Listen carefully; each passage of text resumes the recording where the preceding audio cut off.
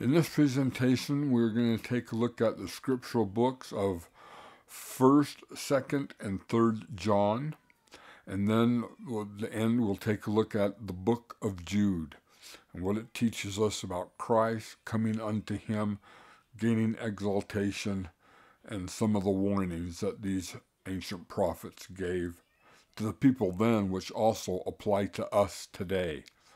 We will begin with the book of 1st John, which has 5 chapters. 1st John chapters 1 through 5.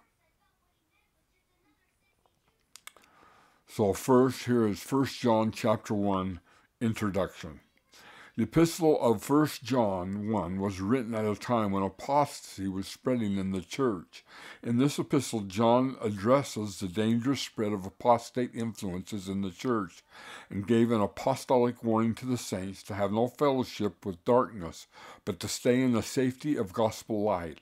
Although some of the false teachings that John referred in this epistle are different from those prevalent in the world today, studying 1st John can help modern church members become more discerning of false teachings about Jesus Christ, and following John's counsel can help them maintain close fellowship with the Lord as they abide in the truth.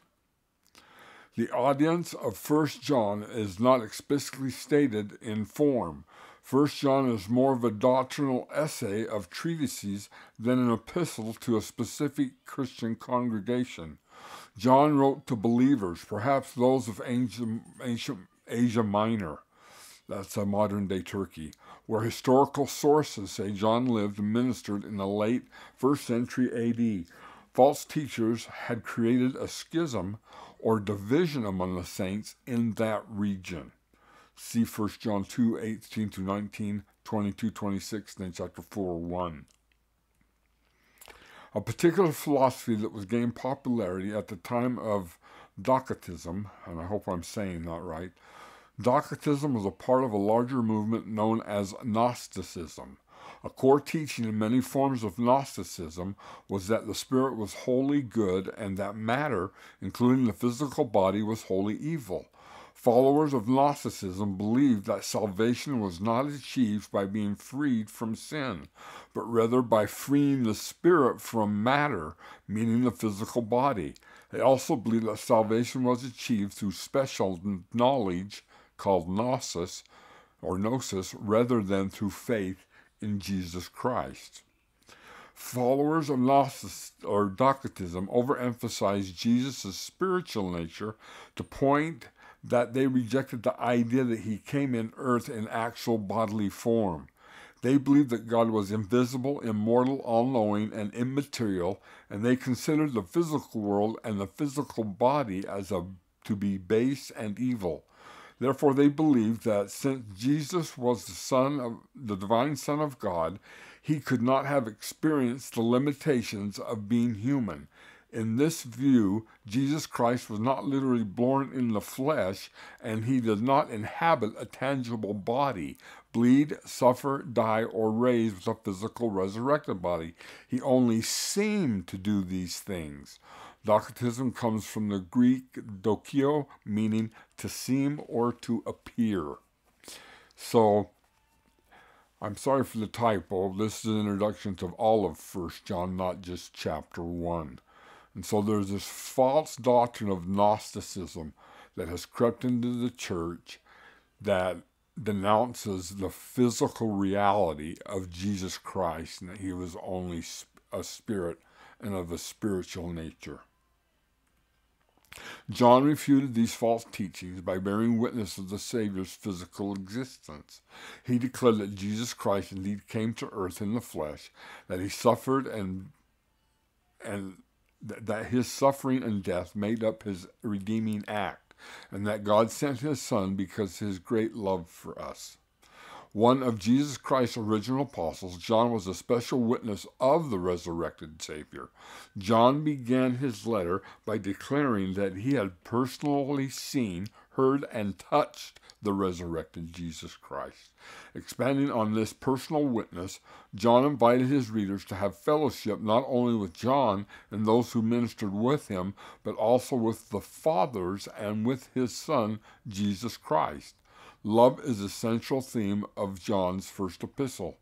Elder Bruce R. McConkie, the Quorum of the 12 Apostles, summarized 1 John's theme of divine love as follows. He did not inhabit, as follows,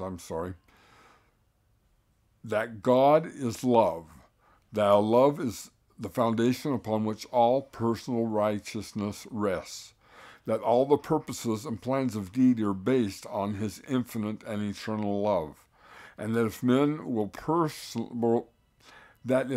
personify that love in their lives, they will become like the Lord himself and have eternal life with him. Joseph Smith wrote, "Nothing so much calculated to lead people to forsake sin as to take them by the hand and watch over them with tenderness. When persons manifest the least kindness and love to me, oh, what power it has over my mind, while the opposite course has a tendency to harrow up all the harsh feelings and depress the human mind."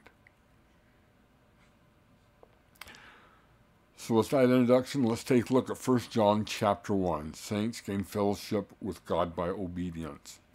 1 John 1, verses 1 through 4, apostolic witness from the beginning. John, in combating Gnostic philosophy, spoke of how he and others had personally seen, heard, and touched the resurrected Jesus Christ. John apparently wanted his readers to understand that he was writing this letter as his personal witness of the resurrected Christ. John's testimony of Jesus Christ and his role in our salvation powerfully refuted the false teachings that were then entering into the church. For John and Peter and Paul, God the Father and his biological son Jesus are separate and distinct personages. The gospel John preaches will bring a fullness of joy. We see an overhold of this false doctrine even today in traditional Christianity, where they do not believe that God has a physical, tangible body. So you can see how this false doctrine had carried on throughout ages and is still with us today. 1 John 3, verse 1. That which was from the beginning. The Lord Jesus Christ, in the beginning was the Word, and the Word was with God, and the Word was God. John 1:1. I apologize. I think this is a typo, and it should be 1 John 1:1. Not 3. I apologize for that.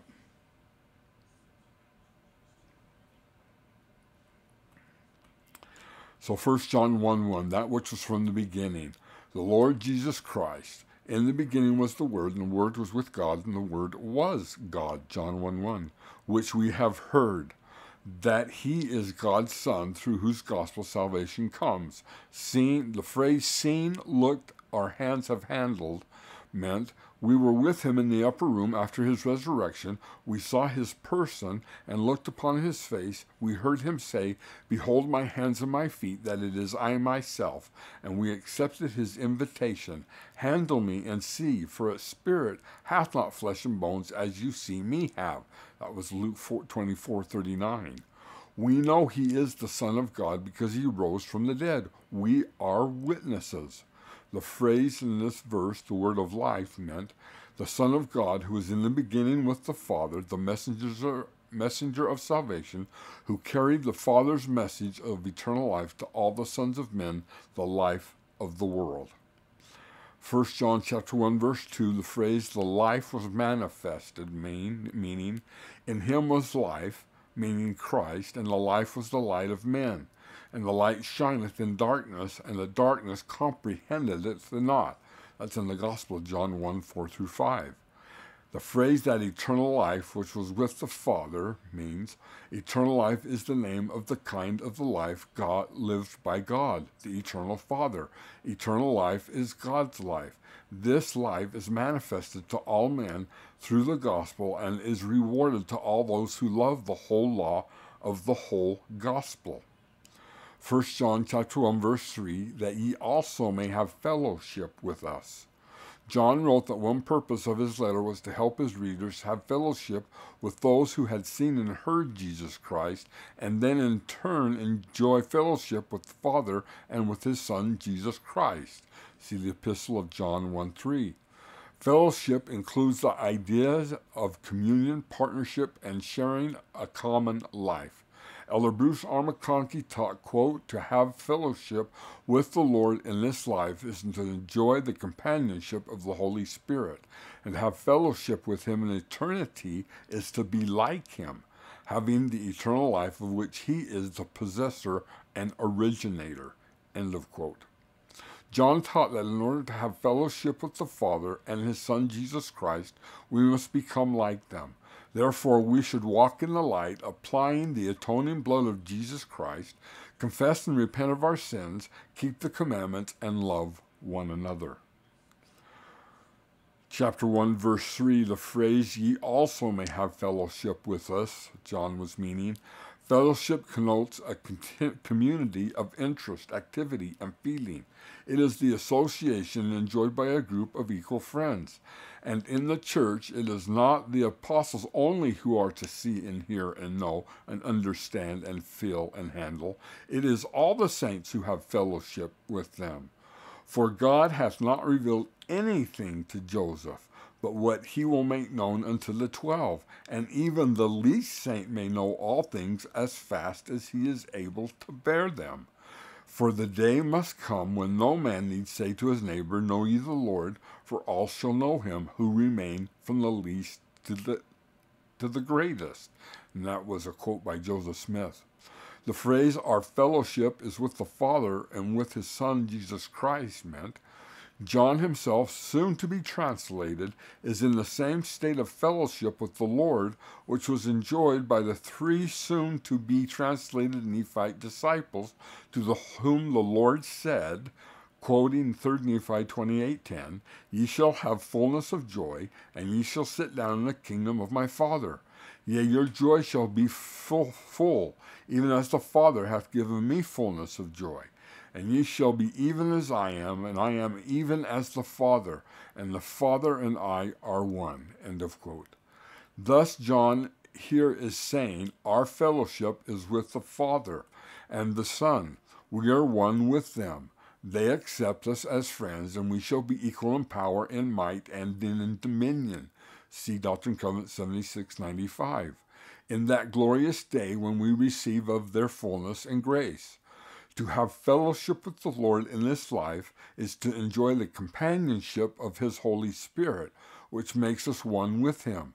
And to have fellowship with him in eternity is to be like him, having that eternal life of which he is possessor and originator. John chapter 1 verses 5 through 10, walking in light instead of darkness. John wrote that God is light, and in him is no darkness at all. The idea that God is light is found elsewhere in John's writings and other scriptures. Those who seek fellowship with God must leave the darkness of sin in order to walk in the light of Christ. We deceive ourselves when we ignore our sins or say that we have no sin. Let's now turn to 1 John chapter 2. Christ is our advocate with the Father.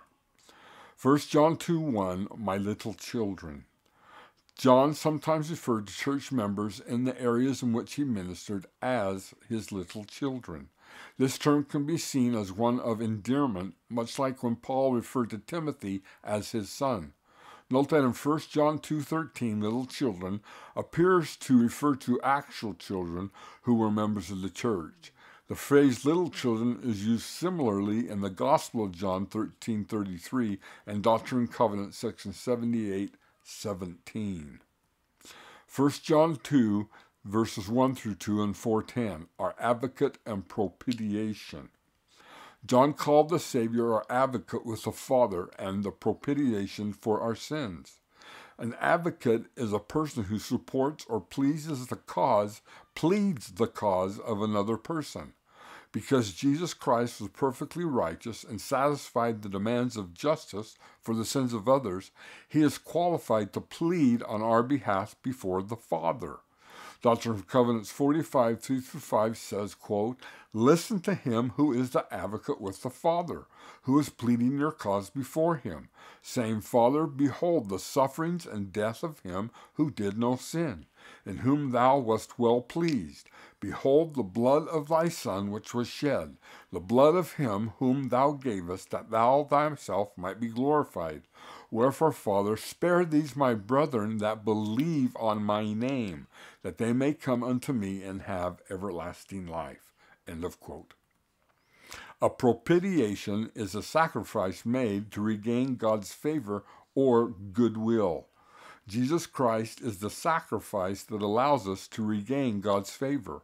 The Savior endured the suffering due for the accumulated sins of the whole world. However, only those who truly repent will receive the full benefits of the Savior's atonement. 1 John chapter 2, 3-6, keeping God's commandments. Obedience to God's commandments is an important theme in John's writings. It expressed in 1 John 2, 3-6. In his gospel, John recorded Jesus' teaching that those who love the Savior keep his commandments.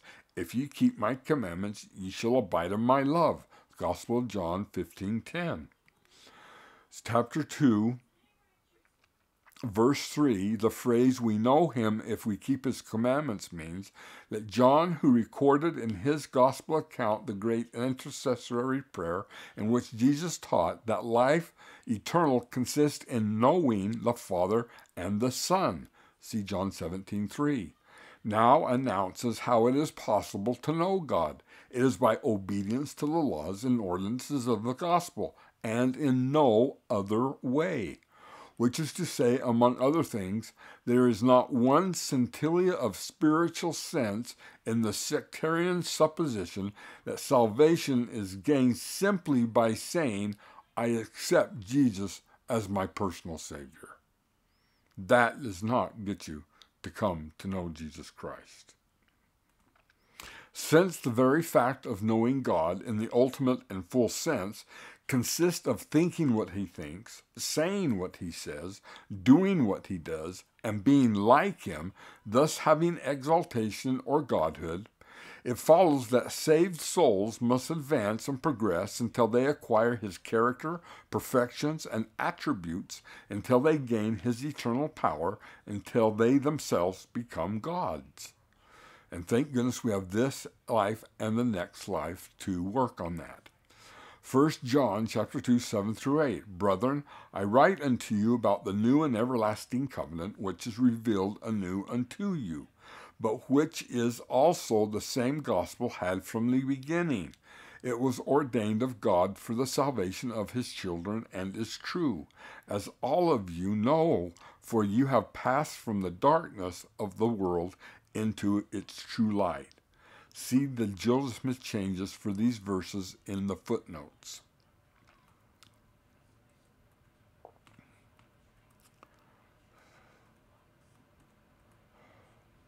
I'm sorry. You were at. Hit the button one too many times. 1 John 2, 9-11. Light dispels darkness. In this epistle, John repeatedly contrasts light with darkness and encouraged readers to abide in the light. John associated light with love and darkness with hate. See 1 John 2, 9-11. When we love others, we invite the light of Christ to illuminate our lives. Elder Robert D. Hales of the Quorum of the 12 Apostles taught how we might dispel darkness from our life and walk in the light. Quote, As children, we learn how to keep darkness away by turning on a light. Sometimes, when our parents went away for the evening, we would turn on every light in the house. We understood the physical law that is also a spiritual law. Light and darkness cannot occupy the same space at the same time. Light dispels darkness. When light is present, darkness is vanquished and must depart. More importantly, darkness cannot conquer light unless the light is diminished or departs. See, isn't it interesting? You can turn on light, but isn't it interesting? You cannot go to a switch and turn on darkness. The only way you get darkness is you have to turn off the light. When the spiritual light of the Holy Ghost is present and darkness of Satan departs, we are engaged in a battle between the forces of light and darkness. If it were not for the light of Jesus Christ and his gospel, we would be doomed to the destruction of darkness. End of quote. If we claim to be Christians and to have the light of the gospel in our lives and yet hate our brethren, we are in fact in darkness. If we live the gospel, we love our brethren and are on the path leading to eternal life. If we hate our brethren, we have strayed unto by and forbidden paths and are enveloped by mists of darkness which blind us to the truth. If therefore the light that is in thee be darkness, how great is that darkness? That's Matthew 6:33. 1 John 2:12 through 14.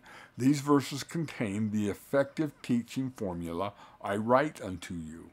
The intended audience, little children, young men, and fathers, encompass the whole church and is reminiscent of modern prophets who have addressed remarks to all segments and age groups of the Lord's people.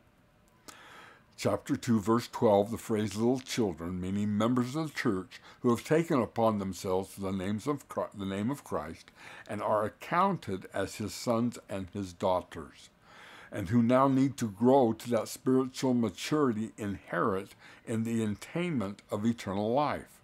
The phrase your sins are forgiven you, meaning through baptism and the cleansing power of the Holy Ghost. Chapter 2, verse 13, I write, and chapter 2, verse 14, I have written, mean, apparently John is saying, I now write you this epistle, but I have already written you my gospel, and through the word of God that abideth in them, they had overcome the wicked one. 1 John 2, verses 15 through 17, the love of the world is diametrically opposed to the love of God. Note the prominent place of lust and pride in the scheme of the world. 1 John chapter 2, verse 15, the phrase, love not the world, meaning not the earth or planet upon which we dwell, but the social conditions created by such of the inhabitants of the earth as live carnal, sensual, lustful lives, and have not put off the natural man by obedience to the laws and ordinances of the gospel. The phrase, the love of the Father is not in him, meant no man can love God and rebel against in him. Love is measured in obedience and service. If you keep my commandments, Jesus said. If you love me, keep my commandments, Jesus said. And then the reverse would also be implied. If you keep his commandments, then we love Jesus. It follows that one cannot love both the Lord and the world. It isn't like trying to serve both God and mammon, for either you will hate the one and love the other, or else you will hold to the one and despise the other. Matthew 6:24. 1 John 2:16, the phrase the lust of the flesh, meaning appetites and passions which are carnal, sensual, and devilish in their most common and evil form. They involve unbridled and illicit sexual acts and perversions. The phrase the lust of the eyes, meaning looking upon carnality, sensuality, and devilish with approval and desire, as looking upon a woman to lust after her, thus committing adultery with her in your heart, in the heart. The pride of life phrase, see 2 Timothy 3, 1 through 7, 13. Paul speaks here of the direful spiritual darkness that covers the earth in the dispensation of the fullness of times, the seeds of which were even then sprouting among the Moravian Christians. The Aramaic, that's the language that was common person spoke in Israel in the time of Christ, even Christ would have spoken Aramaic, version is more expressive. Here's how the Aramaic reads of 2 Timothy 3, 1 through 7. Verse 1, know this, that in the last days disastrous times will come. Verse 2, and men shall be lovers of themselves and lovers of money, proud, conceited, blasphemers, disobedient to their own people, ungrateful, wicked. Verse 3, false accusers, addicts to lust, including homosexual. See 2 Timothy 3:3, footnote B. Brutal haters of good things. Verse 4, traitors, hasty, boasters, lovers of pleasure more than the lovers of God. Verse 5, having a form of godliness, but far from the power of God, from such turn away. Verse 6, for of these sort are those who creep into houses and captivate women sunken in sin, lead away with diverse lusts. Verse 7, ever striving to learn and never able to come to a knowledge of the truth. Ever learning the philosophy of men, but not receiving the saving truths of the revealed religion. Ever learning intellectual abstractions which purport to show the whence, why, and whither of life, but not turning to God and his prophets to find the simple saving truths. Salvation is not found in much learning. It has little to do with educational degrees and intellectual powers. The truths that save are gospel truths whose source is revelation. Revelation to spiritual people who may or may not also be intellectual. Chapter 3:13. The millennium will not be ushered in because men repent and turn to God, or because mankind generally becomes more upright and wholesome. Sin and evil shall increase from day to day until the Lord comes. Every form of corruption shall exceed its counterpart of the past, until the cup of the iniquity shall be full. Then the Lord shall return to cleanse the vineyard, and the wicked shall be destroyed. 1 John chapter 2, verses 18 through 19, and verse 26, and then 4, verse 3, Antichrist. Speaking of false teachers among the saints, John warned that even now there are many antichrists. An antichrist is anyone or anything that counterfeits the true gospel plan of salvation and that openly or secretly opposes Christ. Prior to his death, the Savior had warned his disciples about the coming of false Christs. Chapter 2, verse 18, the phrase the last time, meaning, to the Berean saints it seemed as though the last days were upon them because the apostasy destined to occur between the first and second comings of the Lord had already commenced. However, the last days during which their Lord would return, the Lord would in fact return, were not destined to come to pass until our day. 1 John 2, verse 20 and 27, an unction from the Holy One. Even as John pointed out how antichrists were at work within the church, he assured the saints that an unction from the Holy One would allow them to know all things as they sought to resist false ideas. Elder Bruce R. McConkie explained the meaning of the word unction in this verse, quote, literally, an unction is the act of anointing, as with oil for medicinal purposes. Figuratively, it is an anointing from on high, meaning those who so endowed receive the gift of the Holy Ghost. Thus John said of the saints, ye have an unction from the Holy One, and you know all things. That is, they have received the Holy Ghost, so the spirit of revelation and the knowledge rested with them. 1 John 2:21, the phrase no lie is of the truth, meaning everything connected with the Lord's system of revealed religion is true. There is no intermixture of truth and error. It is not a matter of consensus or mathematical probability. Truth is truth, and when God speaks, truth alone flows forth. The term liar in this verse refers in the general dealings of men. Those who knowingly utter or act out falsehood are liars. This is also true in the gospel sense, but according to scriptural standards, the sin of lying also branches out to include a much larger group of persons.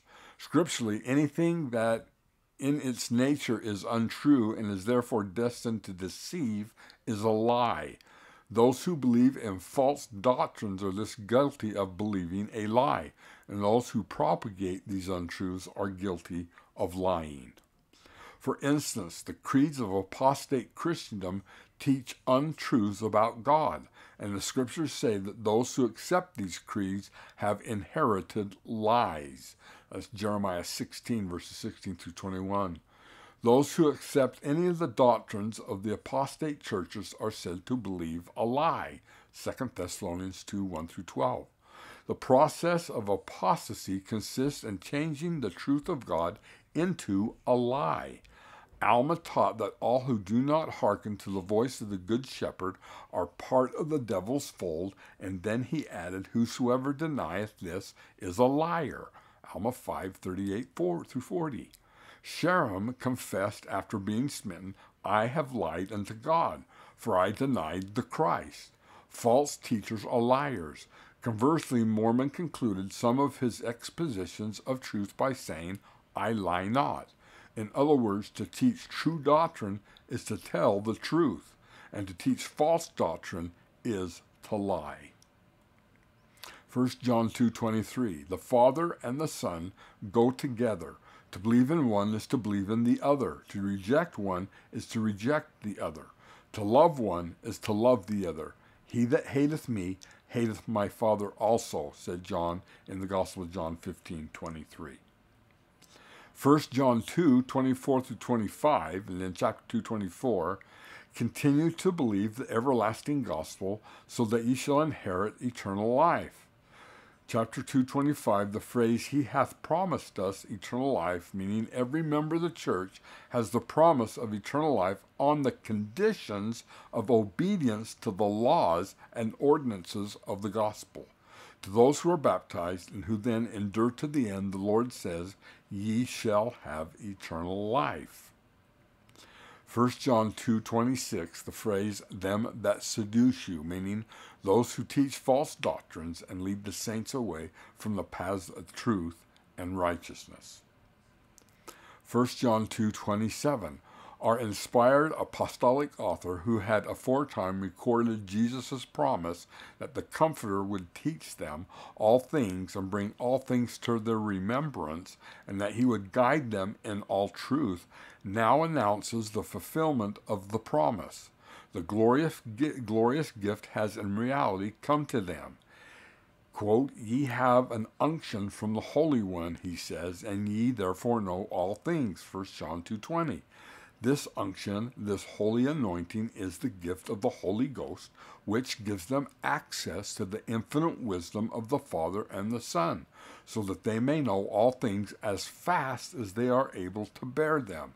The phrase the anointing meaning literally to pour oil upon one as part of a sacred rite, figuratively as here, to receive an outpouring of the Holy Spirit, that is, to receive not alone a flash of spiritual insight, as may be the case in the life of any sincere investigator of the truth, but to receive a manifold outpouring of this greatest of all gifts, to actually receive the companionship of this member of the Godhead. Ye need not that any man teach you. That phrase John was meaning, ye are not sent forth to be taught, but to teach the children of men the things which I have put into your hands by the power of my Spirit, and ye are to be taught from on high. Doctrine and Covenants 43:15 through 16. 1 John 2:28, abide in him, phrase meaning, abide means to stay with forever in Christ. Keep the commandments, work the works of righteousness. John 15:5-7, the Gospel of John says, I am the vine, ye are the branches. He that abideth in me, and I in he, the same bringeth forth much fruit.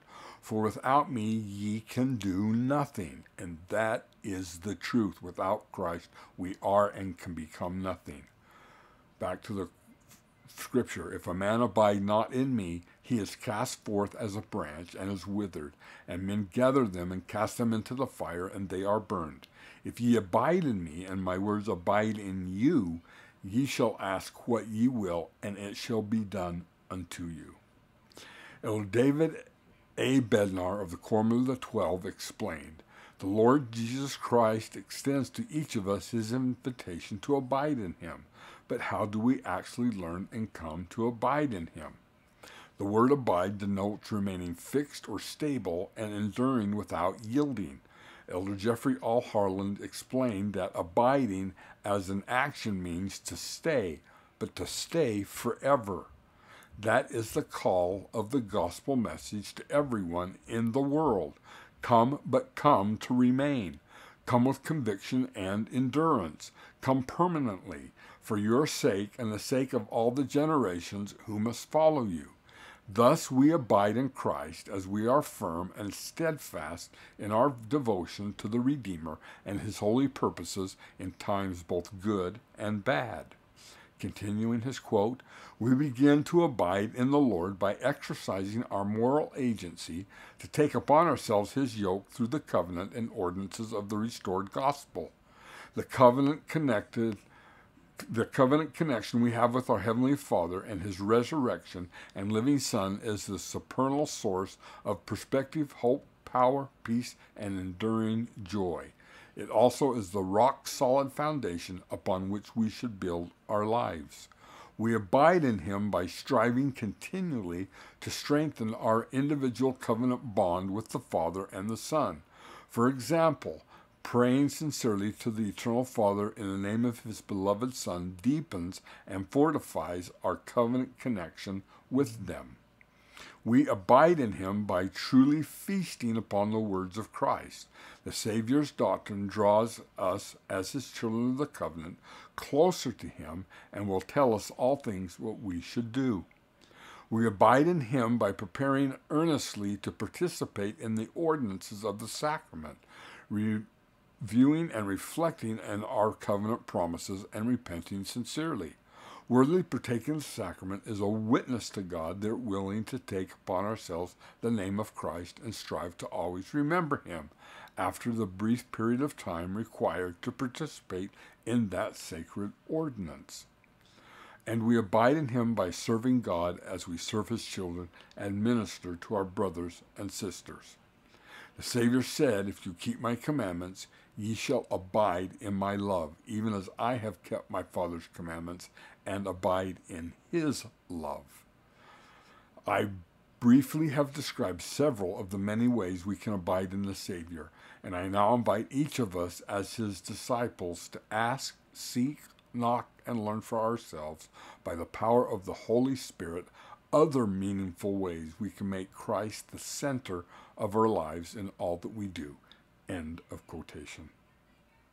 1 John 2:29, by doing what Christ did, we partake of his nature, become like him, are transformed into his image, and are thus spiritually born of him. We now turn to 1 John chapter 3, sons of God shall become like Christ. 1 John 3:1-3, the sons of God have the potential to become like him. John called the saints the sons of God and said that when we shall appear, we shall be like him. This is one of the many biblical passages that teaches about man's potential to become like God and his Son, Jesus Christ. So this is a good scripture to any of those who chide you or put you down by saying, oh, you Mormons believe you can become like God. There's nothing in the Bible about that. Well, there is in 1 John chapter 3, verses 1-3.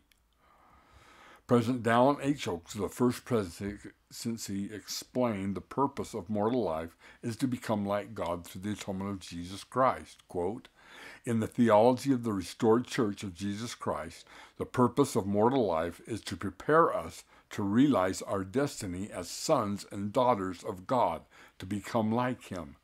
The Bible describes mortals as the children of God and as heirs of God and joint heirs with Christ. It also declares that we suffer with Him, that we may also be glorified together, and that when He shall appear, we shall be like Him. We take these Bible teachings literally. We believe that the purpose of mortal life is to acquire a physical body, and through the atonement of Jesus Christ and by obedience to the laws and ordinances of the gospel, to qualify for the glorified, resurrected celestial state that is called exaltation or eternal life. This destiny of eternal life, or God's life, should be familiar to all who have studied the ancient Christian doctrine of the belief in deification or apotheosis. Our theology begins with heavenly parents. Our highest aspiration is to be like them. Under the merciful plan of the Father, all of this is possible through the atonement of the only begotten of the Father, our Lord, Savior, Jesus Christ. End of quote. President Oakes referred to the early Christian doctrines of deification, the idea that human beings can become like God. This doctrine continued to be taught by many Christian writers after the death of the apostles. For example, the Bishop Cyprian in about 200 and 258 AD wrote, "What man is, Christ was willing to be. Let man also be what Christ is. What Christ is, we Christians shall be if we imitate Christ." So here we have this teaching still being taught long after the apostles have died. 1 John chapter 3, verse 2, "We shall be like Him. We shall have exaltation, for that is what He is, and He is like the Father. Thus we also shall be as the Father," which accords with the prophet Joseph Smith's declaration, quote, "God Himself, finding He was in the midst of spirits and glory, because He was more intelligent, saw proper to institute laws whereby the rest could have a privilege to advance like Himself." End of quote. Chapter 3, verse 3, "What greater incentive could there be to live righteously than the promised hope of eternal life with all that is implicit therein?" 1 John 3:4, definition of sin. John provided a concise definition of sin. Sin is the transgression of the law.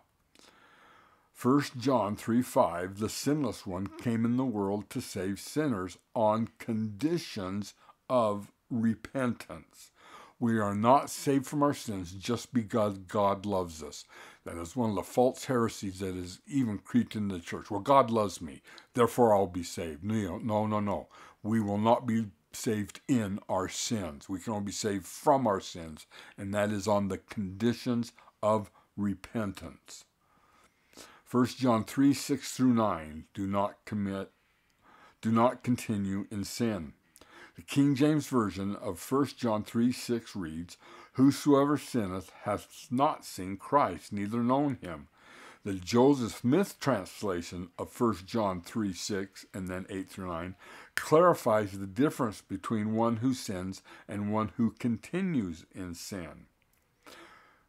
Quoting Joseph Smith translation 3:6 says, "Whosoever continueth in sin hath not seen Him, neither knoweth Him." Joseph Smith translation 3:8, "He that continueth in sin is of the devil." Joseph Smith translation 3:9, "Whosoever is born of God doth not continue in sin, for the Spirit of God remaineth in him, and he cannot continue in sin because he is born of God, having received the Holy Spirit of promise."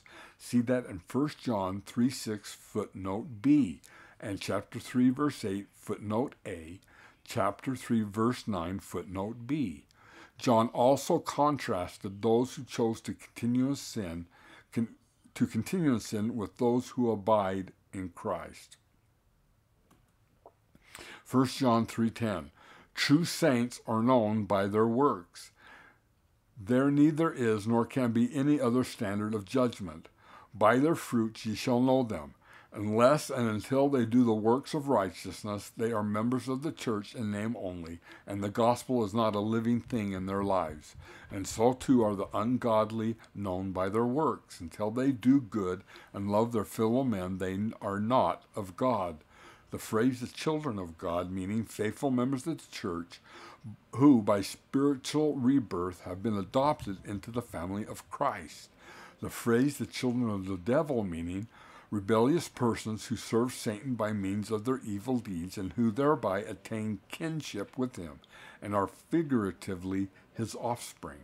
Thus Jesus said to certain Jews, Ye are of your father the devil, and the lust of your father ye will do. That's in the Gospel of John 8:44. And Paul, in cursing Elymas, the sorcerer, exclaimed, O full of all subtlety and all mischief, thou child of the devil, thou enemy of all righteousness, wilt thou not cease to pervert the right ways of the Lord? That's Acts 13:10.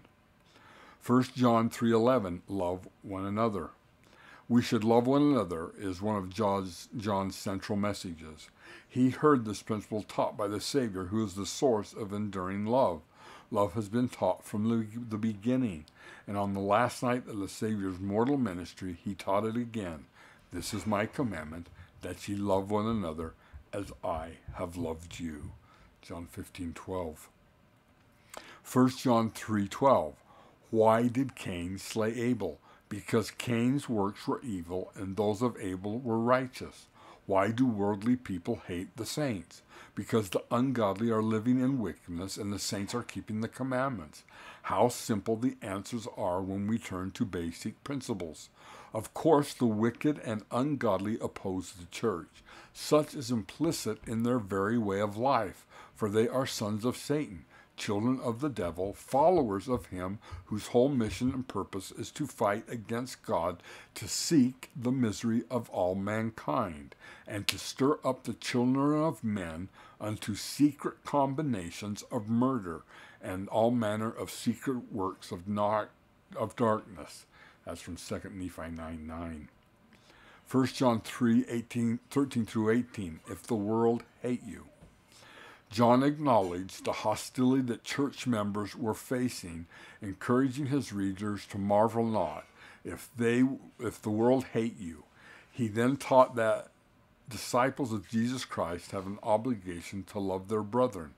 Elder Jeffrey R. Holland of the Quorum of the 12 Apostles stated, quote, If you haven't already, you will one day find yourself called upon to defend your faith or perhaps even endure some personal abuse simply because you are a member of the Church of Jesus Christ of Latter-day Saints. Such moments will require both courage and courtesy on your part. End of quote. President Dallin H. Oaks similarly taught, As the salt of the earth, we are also the light of the world, and our light must not be hidden. The Apostle John warned that this will cause the world to hate us. That is why those who have made covenants to change have a sacred duty to love and help one another. That encouragement must be extended to every soul who struggles to come out of the culture of the world and into the culture of the gospel of Jesus Christ. The Apostle John concluded, Let us not love in word, neither in tongue, but in deed and in truth. End of quote. 1 John 3:15, the phrase, Whoso hateth his brother is a murderer. John was meaning, how strong is this doctrine? In the eternal perspective, those who hate their fellow men are murderers, whether they shed blood in the literal sense or not. They have committed murder in their hearts and will be judged accordingly, even as those who look upon women in lust are numbered with and judged as adulterers. The deeds have been done in the heart. And so Jesus said of the devil, he was a murderer from the beginning. Gospel of John 8:44. Though that enemy of all righteousness did not personally shed blood in pre-existence or after being cast down to earth. The call to repentance and baptism, which The call to repentance in baptism, which includes murderers, has reference to those who took life while engaged in unrighteous wars, as did the Lamanites, because they were compelled to do so, and not because they in their hearts sought the blood of their fellow men. On the other hand, the Jews whose hands the blood of Christ was found were not invited to repent and be baptized. See Acts 3:19-21. Murders are forgiven eventually, but only in the sense that all sins are forgiven except sin against the Holy Ghost. They are not forgiven in the sense that celestial salvation is made available to them. After they have paid the full penalty for their crime, they shall go on to a telestial inheritance. Chapter 3, verse 15, the phrase, "No murder hath eternal life abiding in him," meaning murder, the unlawful killing of a human being with malice, aforethought, or under certain circumstances of criminality, that the malice is presumed, is a sin unto death. A sin, I'm sorry for the typo, for which there is not forgiveness, meaning that a murderer can never gain salvation. No murderer hath eternal life abiding in him, 1 John 3:15. He cannot join the church by baptism. He is outside the pale of redeeming grace. The call to repentance and baptism includes murderers, 3 has reference to those, that's a repeat that we've already said, reference to those who are compelled to go fight in war. 1 John 3:16, even as Christ manifested perfect love for us and voluntarily laying down his life, so we should be willingly, through love, so too sacrifice for each other. 1 John 3:17-18, does the love of God dwell in the hearts of rich members of the church who withhold his substance from his poor and needy brethren? Love is more than words. It also requires compassionate service. 1 John 3:19-21, one of the chief evidences of the divinity of the gospel of the true church and of the Lord's work on earth is that it improves the lives of men. The proof of the possession of true religion is the wholesome and edifying effect it has in the lives of its adherents. Thus John testifies, we know we have true religion because our lives are improved by living its precepts. We love God and our fellow men in word and in deed, which thing we could not do in the full measure if we were yet in the world. And I'm going to quickly just erase that thing that we duplicated here.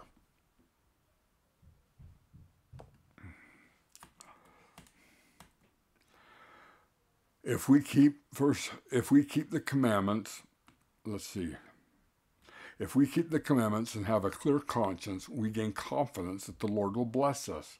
If we do not keep the commandments, we have no such assurance, but are condemned by our own conscience and by God who knoweth all things. 1 John 3:22, receiving what we pray for. To receive whatsoever we ask of God, we must keep his commandments, to do those things that are pleasing in his sight. The Bible dictionary states the object of prayer is not to change the will of God. We are not trying to change his will to get our way. That is not the purpose of prayer. But to secure for ourselves and for others blessings that God is already willing to grant, but that are made conditional on our asking for them. Blessings require some work on our part before we can obtain them. How can we be assured that God will in fact answer our prayers and give us those things which we seek from his hands? To his faithful saints he gives this blanket promise, ask and ye shall receive.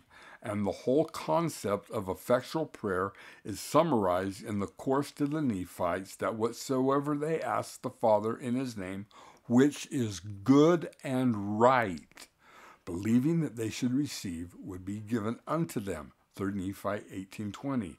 Remember, that which is good and right. If you pray for something that is not good and right, and God knows for your salvation, he is not going to answer that. How would you know if something is good or right? You need to be praying by the Spirit of the Holy Ghost. The key then is to have faith to believe that the blessing sought shall be forthcoming. And as Joseph Smith expressed it on one of the things that is necessary in order that any rational and intellectual being may exercise faith in God unto life and salvation is an actual knowledge that the course of life which he is pursuing is according to his will. Thus, faith is a gift of God bestowed as a reward for personal righteousness. It is always given when righteousness is present, and the greater the measure of obedience to God's laws, the greater will be the endowment of faith. Hence, the prophet says that to acquire faith, men must gain the actual knowledge that the course of life they pursue is according to the will of God, in order that they may be able to exercise faith in him unto life and salvation. This knowledge supplies an important part in revealed religion, for it was by reason of it that ancients were able to endure as seeing him who is invisible. An actual knowledge to any person that the course of life which he pursues is according to the will of God is essentially necessary to enable him to have the confidence in God without which no person can obtain eternal life. It was this that enabled the ancient saints to endure all their afflictions and persecutions and to take joyfully the spoiling of their goods, knowing, not merely believing, that they had a more enduring substance. That's from the Lectures on Faith, page 57. Accordingly, the secret of gaining answers to prayers is prior obedience to the Lord's law. If you will not harden your hearts, he says, but will ask in me in faith, believing that you will receive, with diligence in keeping my commandments, then the desired blessing shall be received. If I'm asking for something and a witness for something, and I have no intention in keeping the commandment of it, then I will not receive an answer. 1 John 3:23-24. Surely all the commandments are summarized in this one decree: believe in Christ and love one another, which causes us to dwell in God and thus brings the blessings of God's Spirit to dwell in him. Let's now turn to 1 John chapter 4. Try the spirits. Introduction. Two spirits are abroad in the earth. One is of God, the other of the devil. The spirit which of God is one that leads to light, truth, freedom, progress, and every good thing. On the other hand, the spirit which is Lucifer leads to darkness, error, bondage, retrogression, and everything evil. One spirit is from above, the other from beneath. And that which is from beneath never allows more light or truth or freedom to exist than it can help. All religion, philosophy, education, science, governmental control, indeed, all things are influenced and governed by one or the other. In some cases, part by one and part by the other of these spirits. It should be understood that these two influences in the world are manifested through the ministration of actual spiritual personages from the unseen world. The power and influence wielded by Satan is exercised through the host of evil spirits who do his bidding and who have power according to the laws that exist to impress their wills upon the minds of receptive mortals. On the other hand, much of the power and influence of deity is exercised by and manifested through spirit beings who appear and give revelation and guidance as the Lord's purposes may require. In general, the more righteous and saintly a person is, the easier it will be for him to receive communication from heavenly sources. And the more evil and corrupt he is, the easier it will be for evil spirits to implant their nefarious schemes in the minds and heart. The problem that most men have is to discern the spirits, so that they may know what is of God and what is not. The gift of discernment, that is the gift of spirits, is itself one of the gifts of the Spirit which comes from God. Believe not every spirit, John counseled, but try the spirits whether they are of God, because many false prophets are gone out into the world. How can we try the spirits? By what test shall it be known whether they are of God or the devil?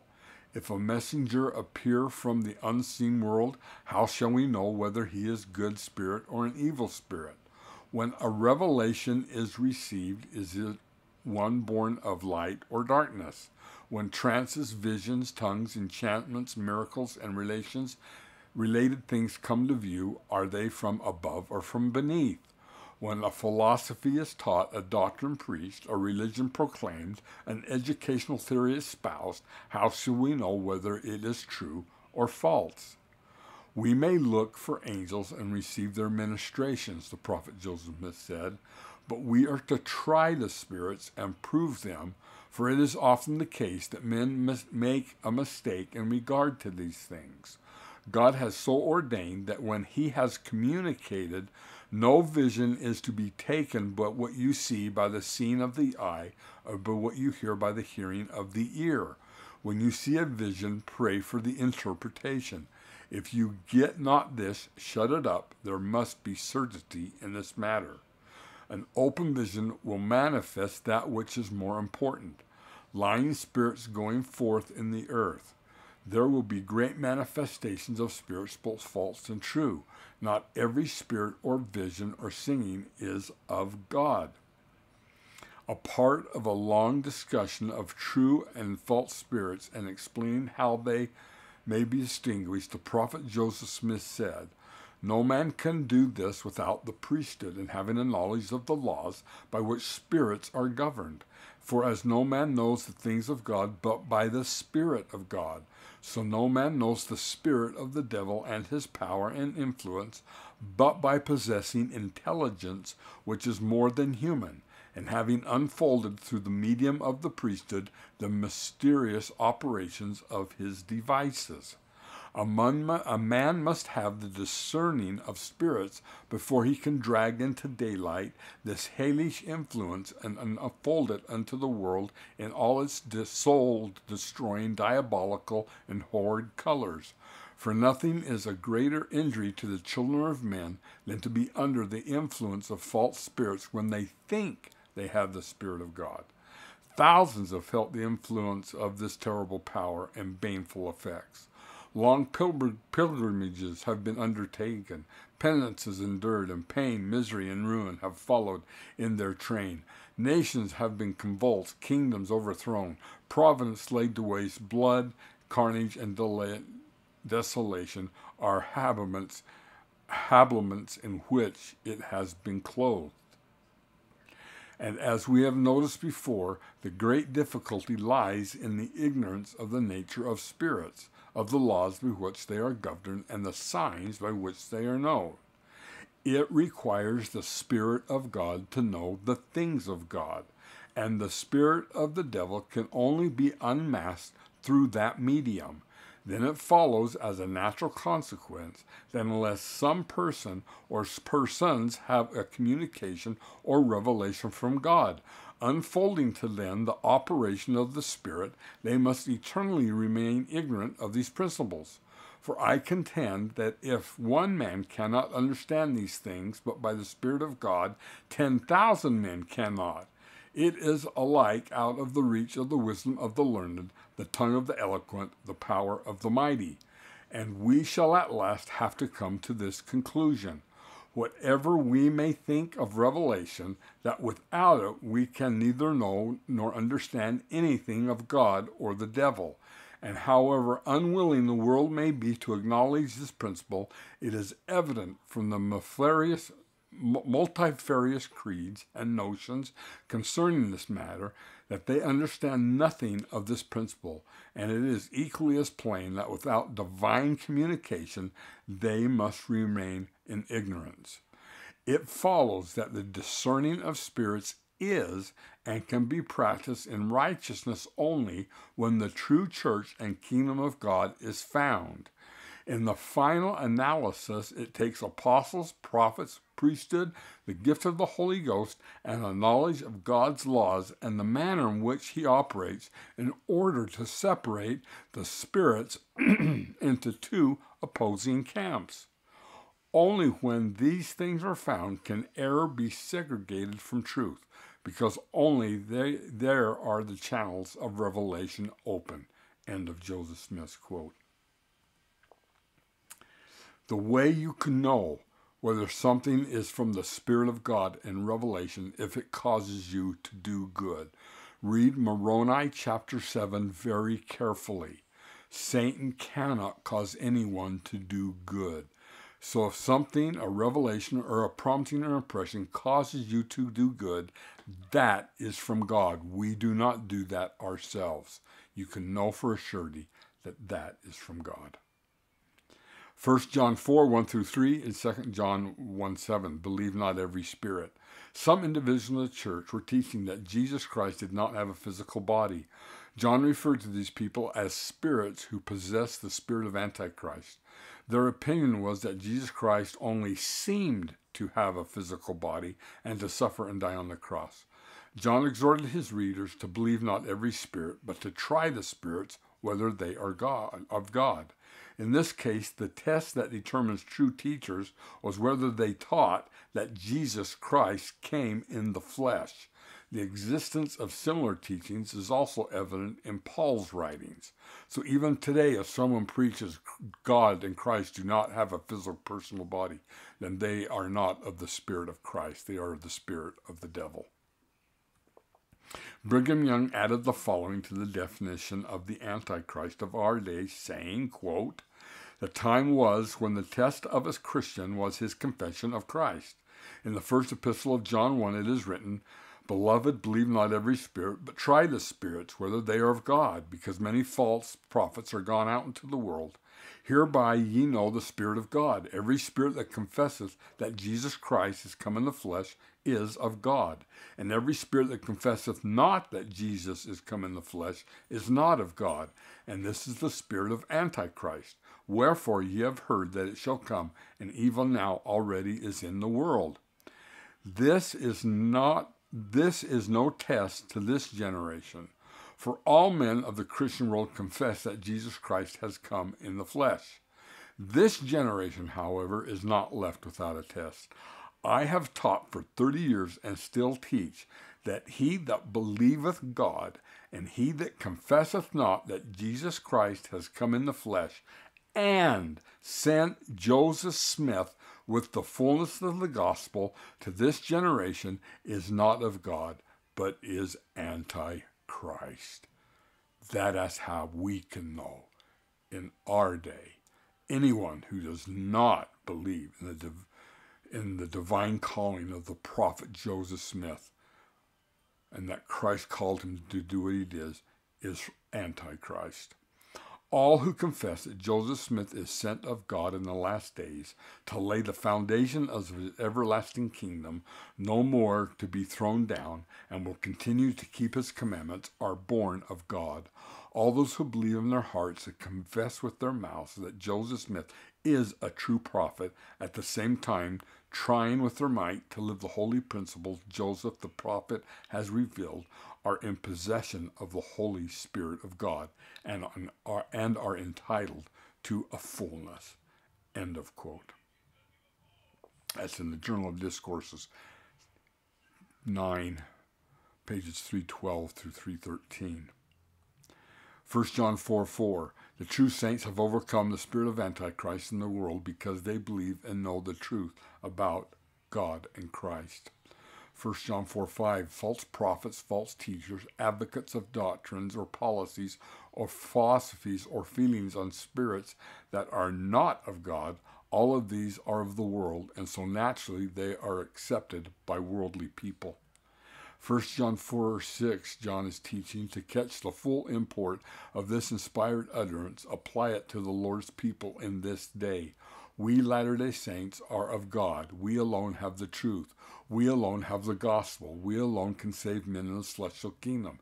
Unless men hear us and receive our message, they shall be damned. What we have is true. What the world has is error. All things are judged by the gospel standard which we have. How plainly and bluntly John and all the apostles speak as the Holy Ghost rests upon them. 1 John 4, 7 through 11, God is love. Forms of the word love appear more than 20 times in 1 John 4. John taught that love is of God, that God is love, and that God's love was manifested in the gift of his only begotten Son.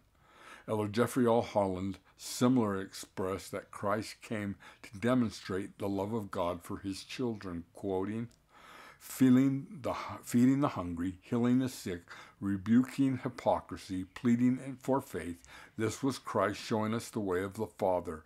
He who is merciful and gracious, slow to anger, long-suffering, and full of goodness. In his life, and especially in his death, Christ was declaring, "This is God's compassion. I am showing you as well as that of my own." And in the spirit of the holy apostleship, I say, as did one who held this office anciently, here then is love, not that we loved God, but that he loved us, and sent his Son to be the propitiation for our sins. Beloved, if God so loves us, we also ought to love one another, and to love him forever, I pray. End of quote. This does not mean that God's love is unconditional, or that he will accept us into his kingdom in our sin, no matter what we have done. As a noun, God's love is infinite and eternal for all of his children. However, as a verb, God's love that was manifested by sending his only begotten Son to atone for the sins of the world, to bring about the gift of repentance and exaltation, is conditional upon our obedience to his laws, ordinances, and covenants. Alma 42, 12, 13 says, "And now there was no means to reclaim men from the fallen state which man had brought upon himself because of his own disobedience. Therefore, according to justice, the plan of redemption could not be brought about only upon conditions of repentance of men in this probationary state. Yea, this probationary state, for except it were for these conditions, mercy could not take effect except it should be destroy the work of justice. Now the work of justice could not be destroyed. If so, God would cease to be God." So, having the love of God to save us in exaltation is based upon the conditions of repentance. It is conditional. Helaman 14:17 through 18 put it this way, "But behold, the resurrection of Christ redeemeth mankind, yea, even all mankind, and bringeth them back into the presence of the Lord." That is unconditional. That will happen to everyone automatically. Back to the verse, "Yea, and it bringeth to pass the condition of repentance, that whosoever repenteth, the same is not hewn down and cast into the fire. But whosoever repenteth is not hewn down and cast into the fire. And there cometh upon them again a spiritual death, yea, a second death, for they are cut off as to things pertaining to righteousness." 1 John 4:7, the love of God. "Every good gift and every perfect gift is from above, and cometh down from the Father of lights. Conversely, hate is of the devil, from whom every evil thing flows." The phrase, "everyone that loveth is born of God," John is meaning, gospel love consists of and is manifest through obedience to the laws and ordinances of the gospel, in consequence of which those who truly love their brethren in full measure are persons who have already been born again. And conversely, as John here states the proposition, those who love their brethren in the full gospel sense thereby show they have been born again. The phrase in verse 7, "everyone that loveth knoweth God," means, as the presence of true gospel love is proof positive that the recipient has been born again, so also on the same basis it establishes that he knows God, to whom to know is eternal life. This knowledge comes only by revelation from the Holy Ghost, and of course, he that loveth not he that loveth not knoweth not God. 1 John 8, God is love. Our God is a consuming fire. God is light. Similarly, God is also hope, charity, righteousness, truth, virtue, temperance, patience, humility, and so forth. That is, God is the embodiment and personification of every good grace and godly attribute, all of which dwell in his person in perfection and in holiness. No wonder we sing, How Great Thou Art. 1 John 4, 9 through 10. These verses are John's commentary upon Jesus' words, For God so loved the world that he gave his only begotten Son, that whosoever should believe in him should not perish but have everlasting life. That's from the Gospel of John 3:16. Propitiation for our sins means that Christ appeased the demands of divine justice and effected a reconciliation between God and man. 1 John 4:11, God and Christ are the great prototypes of all saved beings. They are our parents, our exemplars, our exemplars. To be saved is to be like them. If they manifest perfect and infinite love, such is the goal towards which we must strive. The Joseph Smith translation of 1 John 4:12, No man hath seen God at any time except them who believe, who was and does, and who has and does and shall see God. Prophets in great numbers have seen the Lord, have often receiving such plain and open manifestation that it has been as though they communed with their friends. Of one of these, John himself, who like Joseph Smith was able to describe the clothing he wore, the appearance of his hair, eyes and feet, and the sound of his voice. It's in Revelations 2:13 through 15.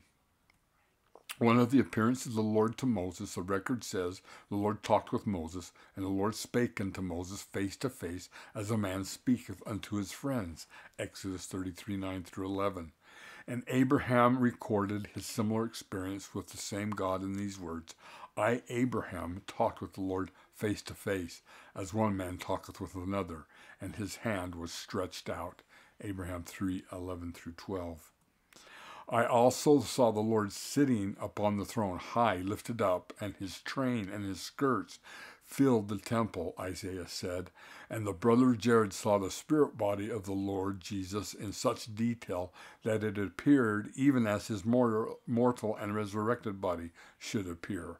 But the most glorious theophany of which we have recorded is the vision vouchsafed to Joseph Smith when he saw two personages, the Father and the Son, standing above him in glory and brightness, which defy all description.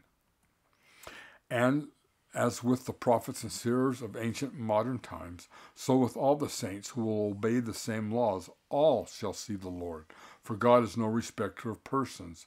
Verily, thus saith the Lord, he decrees, it shall come to pass that every soul who forsakes his sins comes unto me, and calleth on my name, and obeyeth my voice, and keepeth my commandments, shall see my face, and know that I am.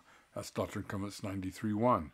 And again, sanctify yourselves, that your minds become single to God, and the days will come that ye shall see him, for he will unveil his face unto you, and it shall be in his own time, and in his own way, and according to his own will. Doctrine and Covenants 88:68. 1 John 4:12, God dwelleth in us. And in verse 16, he that dwelleth in love dwelleth in God, and God in him. God dwells in the hearts of the righteous, not literally, but by the power of the Spirit. What beautiful imagery this is. How well it teaches the perfect unity that should prevail among all the saints and between God and the gospel. Jesus Christ is in you, Paul says to the saints. How can this be? His answer is simple. We have the mind of Christ. God dwells in the hearts of those who are as he is. If you wish to go where God is, you must be like God, or possess the principles which God possesses. The prophet said, the prophet Joseph Smith, to possess the principles which God possesses is to dwell in God. That is, if we possess love, charity, faith, and every godly attribute as he possesses them, then he dwells in us, because we have received those attributes which come from him, and we dwell in him because we have become as he is. The phrase, if we love one another, God dwelleth in us, meaning, as only those who love their fellow men are born of God and know God. See, so also they alone are the ones in whom God dwells. And again, the governing principle is that the love involved can be developed only as a result of keeping the commandments. 1 John 14:3, the extent to which the saints receive the companionship and guidance of the Holy Spirit is the extent to which they dwell in God. 1 John 14:15, those who have testimonies of the gospel are in fact converted to its eternal truth are the ones in whom God dwells and also who dwell in him. 1 John 4:17, the phrase, as he is, so are we. We become like God as we acquire the attributes he possesses. 1 John 4:18, perfect love casteth out fear. For the church members John addressed, fear would have been a natural response to the hostilities they face. However, John wrote that perfect love casteth out fear. Elder Joseph B. Wortham of the Quorum of the 12 Apostles related an experience from the life of Elder James E. Talmage that illustrates how Christ-like love casteth out fear.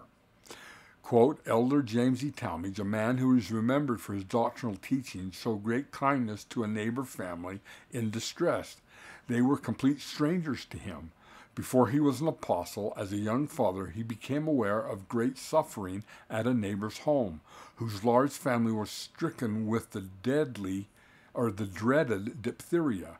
He did not care that they were not members of the church. His kindness and charity moved him to act.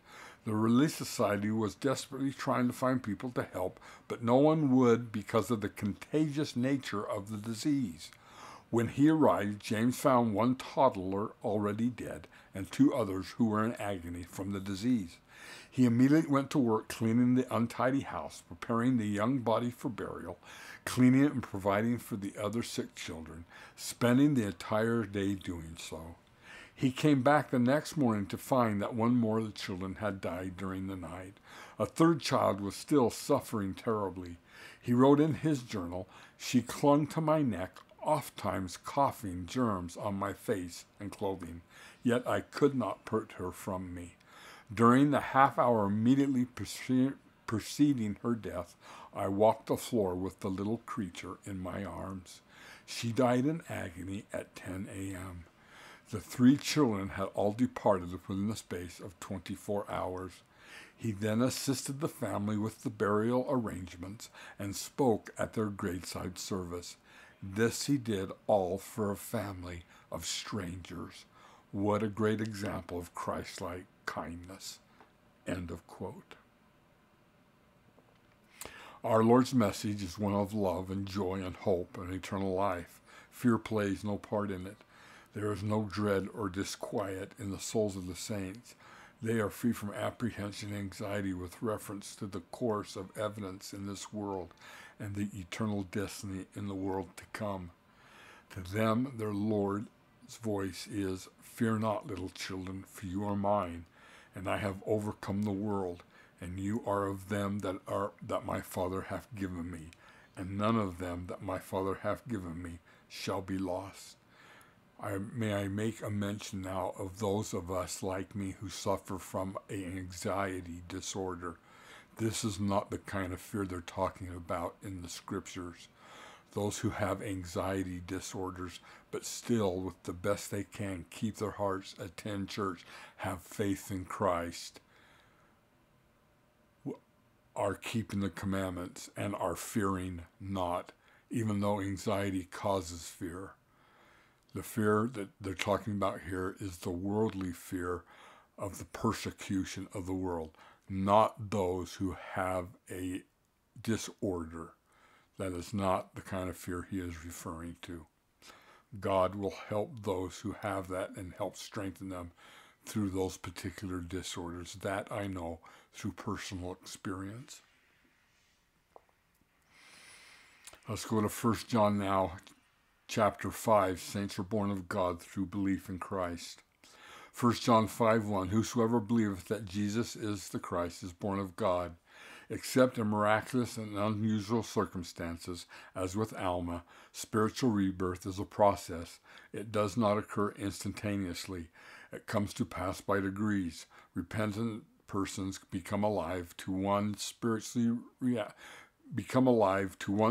reality after another until they are wholly alive in Christ and are qualified to dwell in his presence forever. Similarly, conversion is a process and sanctification is a process. They increase in the hearts of the disobedience in the process of time as they move more fully, keep the commandments, and seek the Lord. Spiritual rebirth begins and ends with belief in Christ.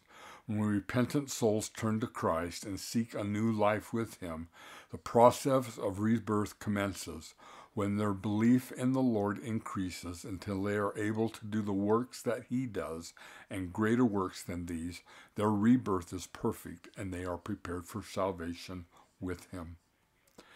The phrase, everyone that loveth him that begat loveth him also that is begotten of him, means everyone that loveth Christ, who begets us spiritually, and whose children we become when we are born again, loveth his brethren also. For his brethren have been adopted into the same family with him and have a special kinship with him. 1 John 5:22-33, the commandments of God are not grievous. The supreme manifestation of our love for our fellow man is for us to keep the commandments of God. For in doing so, we do those things which further the salvation of all our children, Father's children. As an extension of his teaching on love, 1 John 4, John reminded his readers that we demonstrate our love for God by keeping his commandments, which are not grievous. Elder Joseph B. Worthland taught that when we obey the commandments out of love, obedience ceases to be grievous. Quote, do you love the Lord? Spend time with him. Meditate on his words. Take his yoke upon you. Seek to understand and obey, because this is the love of God, that he keepeth his commandments. When we love the Lord, obedience ceases to be a burden. Obedience becomes a delight.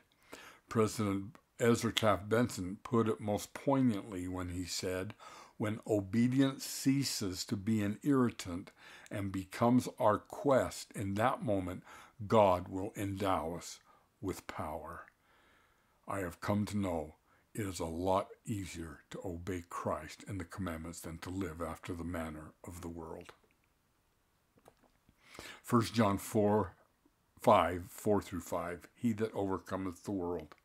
John pointed out that our faith in Jesus Christ allows us to overcome the world.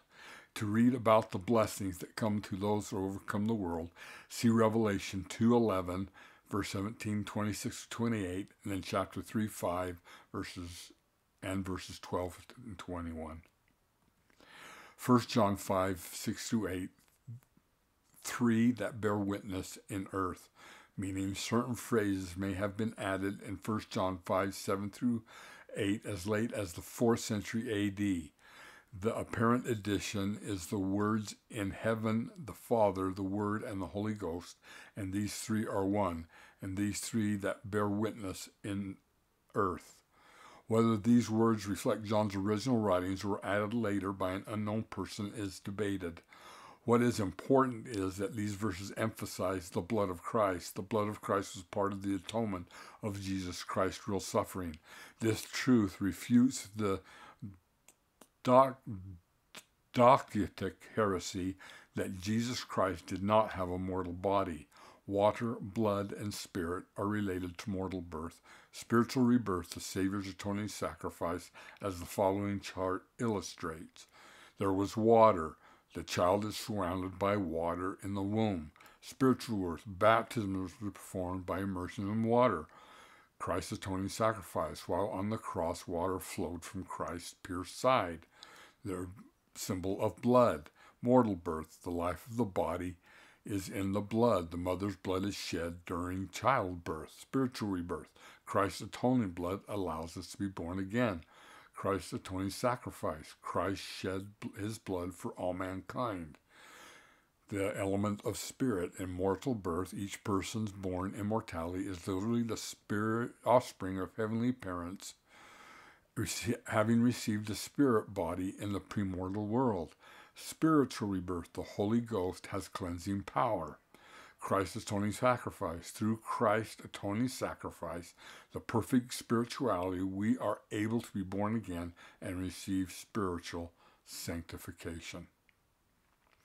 John 5:9, God himself, in his very nature of that birth into mortality, which he has provided for his spirit children, bears witness both of the atonement of his Son and of the essential elements in the plan of salvation itself.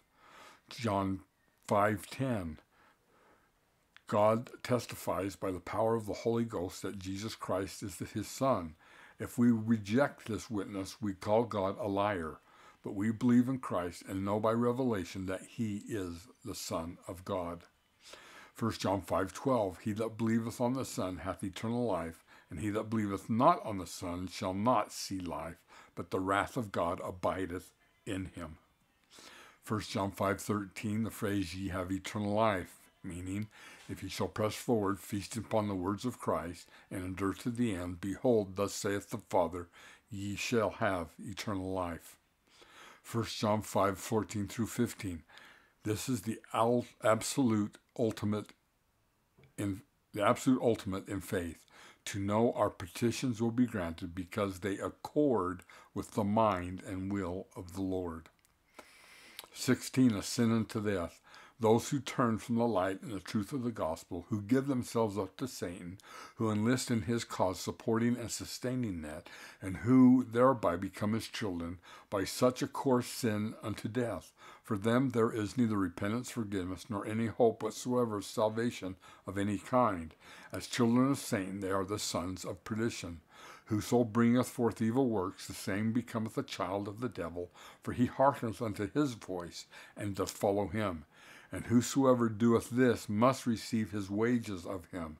Therefore, for his wages he receiveth death, as to things pertaining unto righteousness, being dead unto all good works. Alma 5:41 through 42. In the sense that no murder hath eternal life abideth in him, 1 John 3:15, that is, that none guilty of premeditated murder can ever gain celestial kingdom. Murder also is a sin unto death. Such persons can never enjoy spiritual life. It appears that there are some special circumstances under which adultery in this sense is also a sin unto death, as witnessed by the prophet Joseph Smith's declaration, if a man commit adultery, he cannot receive the celestial kingdom of God. Even if he is saved in any kingdom, it cannot be the celestial kingdom. End of quote. It may be that there are other abominable things which men in certain circumstances can do which will bar them eternally from the receipt of spiritual life. 1 John 5:18, the Joseph Smith translation of this verse as important additions. The bolded are the things Joseph Smith added. We know that whosoever is born of God continueth not in sin. See, he added that, changes the whole verse. But he that is begotten of God and keepeth himself, that wicked one overcometh him not. 1 John 5:19, DNC relates to DNC 84:49-53. And the whole world lieth in sin, and groaneth under darkness, and under the bondage of sin. And by this you may know they are under the bondage of sin, because they become not of me. For whosoever cometh not unto me is under the bondage of sin. And whoso receiveth not my voice is not acquainted with my voice, and is not of me. And by this you may know the righteous from the wicked. And the whole world groaneth under sin and darkness, even now. 1 John 20 through 21. John concludes with his testimony that he knows that the Son of God has come and so taught that we could have understanding of the gospel and know of the truthfulness of his mortal probation. Those who believe and act upon his knowledge are in him, and this is life eternal, that they might know the only true God and Jesus Christ whom thou hast sent. John 17:3. Then end with this admonition to keep ourselves from idols, which according to Doctrine and Covenants 1:16 is to seek not the Lord to establish his righteousness, but every man walketh in his own way, after the image of his own God, whose image is in the likeness of the world, and whose substance is that of an idol. So when we try to do things our way instead of God's way, that is idol worship, no matter what that is. If I don't want to forgive somebody, that's idol worship, because that's my way instead of God's way.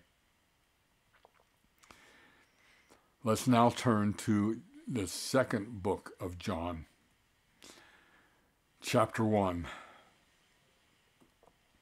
In this epistle, John expressed concern over apostate influences in the church. At the same time, he also expressed joy for the church members who had remained strong and loyal. This rejoicing illustrates the joy and gratitude that church leaders, both ancient and modern, feel for those who remain faithful to the Lord. John reminded his readers that in spite of Antichrist who try to deceive, they must not lose the spiritual progress they have made. The second epistle of John was written to the elect lady and her children. Since the epistle addresses a group of people, many commentators conclude that the elect lady actually refers to the Christian congregation. The Greek term for church is feminine, and it was common to personify the church as a woman. Another possibility is that the elect lady and her children were John's wife and family. John apparently wrote this epistle for the same purpose as 1 John. Responding to Gnostic teachings, he testified that Jesus Christ literally came to the earth in the flesh, labeling those who taught otherwise as Antichrist. He explained that members who taught that Christ did not have a physical body should be cast out of the congregation. In this epistle, John warned about false teachers who had entered into the church. John warned church members not to heed or befriend these individuals. Let's take a look now at 2 John 1. John rejoices because the children of the elect lady are true and faithful. 2 John 1, 1 through 5, the elect lady. John described himself as the elder. The elect lady he was writing to is either a figurative reference to a branch of the church or a literal reference to a female member, perhaps even his wife. Elder Bruce R. McConkie, taking a literal approach, said, an elect lady is a female member of the church who has already received, or who through obedience is qualified to receive, the fullness of gospel blessings. This includes temple endowments, celestial marriage, and the fullness of the sealing power. She is one who has been elected or chosen by faithfulness as a daughter of God in this life, an heir of God, a member of his household. Her position is comparable to that of the elders who magnify their callings in the priesthood and thereby receive all that the Father hath. See D&C 84:38. In the early days of this dispensation, Emma Smith, the prophet's wife, was in such complete harmony with the Lord's program that he forgave her of her sins and addressed her as an elect lady. John the Beloved used a similar situation to certain women in his day. Just as it is possible for the very elect to be deceived and to fall from grace through disobedience, so an elect lady, by failing to endure to the end, can lose her chosen status. The phrase "for children whom I love in truth," John meant, is John writing a personal letter to a wife and expressing appreciation for their children. It is an acceptable thing for righteous parents to rejoice in the faith and the devotion of their children and to take pleasure in the fact that other members of the church view the conduct of those same children with approbation. John rejoiced that he found the children of the elect lady walking in truth and following the gospel of Jesus Christ. 2 John 1 verse 2, for the truth's sake. Every act of a true saint is performed for the truth's sake. That is, a faithful person chooses to only do those things which guide him to salvation and which further the Lord's work and purposes on earth. 2 John 1:6. If we truly love God and the Father and His Son Christ, then we will keep His commandments. His yoke is easy and His burden is light. Matthew 11:30. 2 John 1:7-10. Many deceivers are entered into the world. John warned his readers that many deceivers are entered into the world. John advised the saints that if they encountered a false teacher, they should receive him not into your house, neither bid him Godspeed. John was not suggesting that the saints should fail to extend common courtesy to those who taught contrary doctrines.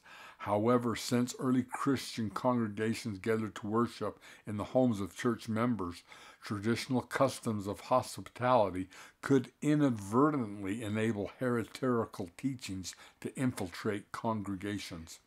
Elder Emerson Ballard of the Quorum of the 12 Apostles warned modern church members not to associate with deceivers and antichrist operating in our day. Quote, let us beware of false prophets and false teachers, both men and women, who are self-appointed declarers of the doctrines of the church and who seek to spread their false gospel and attract followers by sponsoring symposia, books, and journals whose contents challenge foundational doctrines of the church. Beware of those who speak and publish in opposition to God's true prophets, who actively proselyte others with reckless disregard for the eternal well-being of those whom they seduce. Perhaps more damningly, they deny Christ's resurrection atonement, arguing that no God can save us. They reject the need for a Savior. In short, these detractors attempt to reinterpret the doctrine of the church to fit their own preconceived views, and in the process deny Christ and his messianic role. End of quote. 2 John 2:7, deceivers and antichrist try to promote the idea of Nazareth, that Jesus of Nazareth is not the Messiah, and teach that there should be no Christ, just as Korihor did. The full pattern of such teachings include attacks on revelation, prophets, resurrection, ecclesiastical authority, and promotion of skepticism, empiricism, survival of the fittest, naturalism, and moral relativism. Those are all fallacies, and those are all false doctrines of the devil. First, 2 John chapter 2, verses 10-11.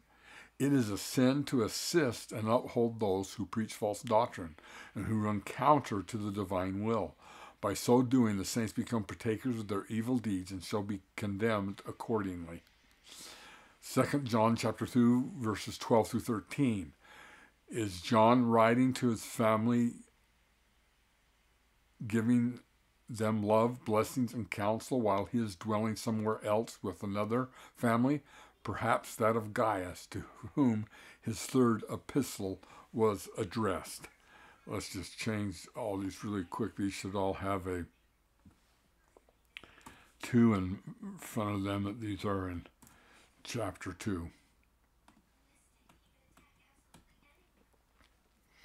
Let's now turn to the third book of John.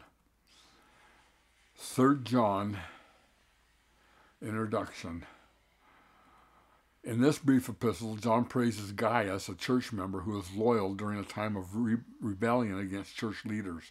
John's teaching provides insights on apostasy in the New Testament church and can inspire modern saints who remain faithful to church leaders despite opposition. The epistle in 3 John was written to Gaius, a faithful member of the church, whom God praised for showing unselfish devotion to the cause of Christ by providing accommodations for God's traveling servants. John also warned Gaius about one Diotrephes, who may have held a local leadership position in the church or perhaps was the host of a local church congregation. Diotrephes openly opposed John and other church officials and even prevented local church members who wished to receive the church officials from attending or speaking in church meetings. John encouraged Gaius to continue in goodness and informed him that he would soon visit him. In Third John, we see John's concern about apostate influences in the church. We also see John's love for others and the joy he felt for those who are choosing life of obedience. Third John 1:10, Diotrephes rejected the authority of John. Diotrephes was apparently either a leader in a local branch or the host of a house church. John noted that because Diotrephes loved to have preeminence among the saints, he rejected the authority of John and other church leaders. Concerning people like Diotrephes, the prophet Joseph Smith wrote, "It is the natural disposition of almost all men, as soon as they get a little authority, as they suppose, they willingly immediately begin to exercise unrighteous dominion." President James E. Faust of the First Presidency cautioned, "There is a certain arrogance in thinking that any of us may be more spiritually intellect, more learned, or more righteous than the councils called to preside over us. Those councils are more in tune with the Lord than any individual person they preside over." End of quote. 3 John 3:11, good can only come from God. Good can only come from God. Satan is not able to persuade any to do good. Let's quote Moroni 7:13 and verses 16 through 17. It says, "But behold, that which is of God inviteth, enticeth to do good continually. Wherefore, everything which inviteth, enticeth to do good, and to love God and to serve him is inspired of God. For behold, the Spirit of Christ is given to every man, that he may know good from evil. Wherefore I show unto you the way to judge. For everything which inviteth to do good and persuadeth to believe in Christ is sent forth by the power and gift of the Holy Ghost."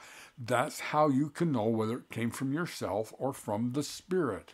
Question I was asked for 35 years teaching seminary every year, millions of times. Brother Cluff, how do I know whether it's me thinking it or from the Holy Ghost? Well, anything that invites you to do good and persuade to believe in Christ has come forth by the power and gift of Christ. Wherefore you may know with the perfect knowledge it is of God. But whatsoever thing persuadeth men to do evil and believe not in Christ and denieth him and serveth not God, then you may know with the perfect knowledge it is of the devil. For after this manner doth the devil work. For he, the devil, persuadeth no man to do good, no, not one. Neither do his angels, neither do they who subject themselves to him. Satan cannot cause or any of his followers to do good. That's how you can know it's of God. Ether 4:12 says, "And whatsoever thing persuadeth men to do good is of me. For good cometh of none, save it be of me." See, we do not do that even within our own selves. Anything that causes us to do good is of God. "I am the same that leadeth all men to do good." This is one way to know if an impression you receive is from God or yourself. If it causes you to do good, then it is from God.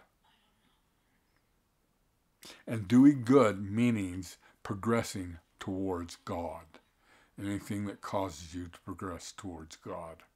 Let's now finish with the book of Jude. Jude introduction. This epistle follows readers to understand Jude's earnest concern about the forces of apostasy that were at work in the church near the end of the 1st century AD. The author identifies himself as Jude, the servant of Jesus Christ and brother of James. Traditionally, the author has been understood to be Jude, the half-brother of Jesus Christ. See Matthew 13:55 and Mark 6:3. Jude was evidently an active church member of high esteem in Jerusalem and had traveled as missionary.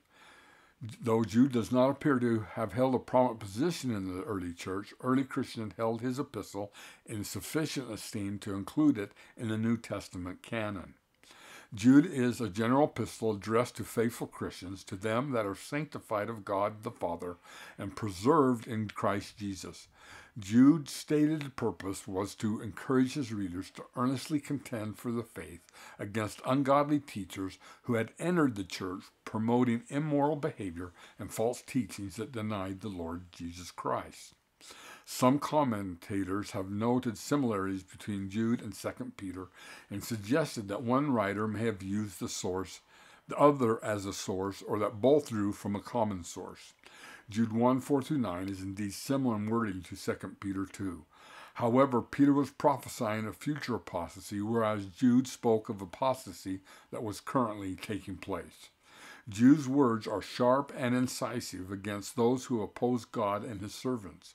Jude cited scripture and Jewish apocryphal accounts to show how God had dwelt in times past with individuals who openly opposed his work. Elder Bruce R. McConkie noted several unique characteristics of Jude. Quote, "In the whole Bible, it is Jude only who preserves for us the concept that pre-existence was our first estate and that certain angels failed to pass its tests. It is to him that we turn for our meager knowledge of the disputation between Michael and Lucifer about the body of Moses. He alone records Enoch's glorious prophecy about the second coming of the Son of Man."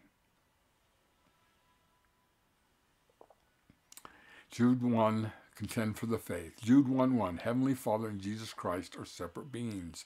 Jude's language in Jude 1:1 conveys his belief that God the Father and Jesus Christ are separate beings. This is so pervasive throughout the New Testament that you can see how traditional Christianity has been deceived and following the teachings of Satan and saying that they are one in substance without body, passions, or emotions, or parts or anything. Jude 1:1, Elder Bruce R. McConkie wrote concerning Jude, quote, "Jude, called Judas by Matthew and Judah by Mark, and James were son of Joseph and Mary, and therefore brothers, strictly speaking, half-brothers of the Lord Jesus. With an appropriate sense of reverential awe, neither claimed in their epistles to be brothers of the Lord. After our Lord's resurrection, James became one of the council of the 12 and attained some prominence in the church. Quite naturally, Jude here identifies himself with his better-known brother. The phrase 'to them that are sanctified' meant Jude is writing to members of the church, to the saints who have been born of the water and of the Spirit, and have been cleansed from their sins, and have been sanctified by the reception of the Holy Ghost. And only those in whose lives the sanctifying power of the Holy Spirit is found can comprehend in full the meaning and import of his message. Jude 1:3, the faith which was once delivered unto the saints. According to Jude, he had originally intended to write about the common salvation, meaning the idea that salvation is available to all men, not just a select few. However, Jude instead found it needful to exhort his readers to earnestly contend for the faith which was once delivered unto the saints. Here Jude was referring to the faith that was taught originally by Christ himself and then by his apostles. The same faith that we read about in the New Testament has been restored in our day and is found in the Church of Jesus Christ of Latter-day Saints. President Wilford Woodruff related how, as a young man, he sought after the faith that had been taught by Jesus Christ and the apostles. Quote, "I read the New Testament. I learned verse after verse, chapter after chapter. It taught me the gospel of life, salvation. It taught me a gospel of power before the heavens on the earth. It taught me the organization of the church consisting of prophets, apostles, pastors, and teachers.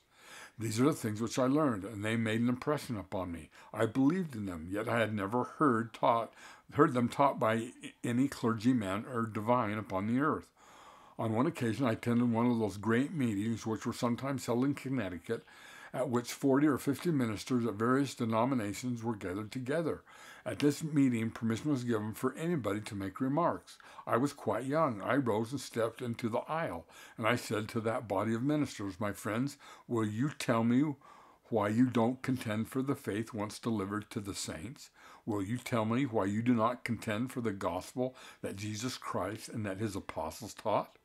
Why do you not contend for that religion that gives unto you power before God, power to heal the sick, to make the blind to see, the lame to walk, and that gives you the Holy Ghost and those gifts and graces that have been manifested from the creation of the world.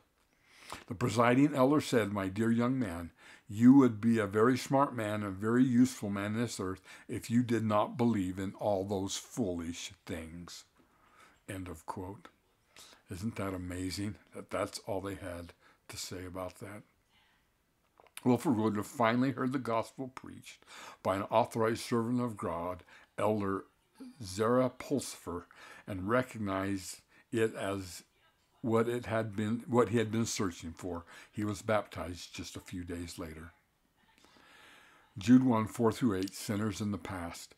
Jude acknowledged the ongoing apostasy in the church as he described ungodly men who entered the ranks of the church without the awareness of the members who then taught false doctrine. Jude compared these rebellious individuals to people in the Old Testament times who were destroyed for disobedience. The Israelites who led out of Egypt and later failed to forsake their sins, and the inhabitants of Sodom and Gomorrah.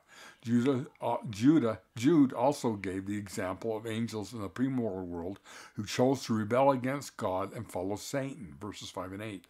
Jude used these examples to put his readers in remembrance of what awaits those who rebel against proper authority and fail to repent. Jude 1:3, contend for the faith which was once delivered unto the saints. It is ever thus. Lucifer always has his ministers on earth.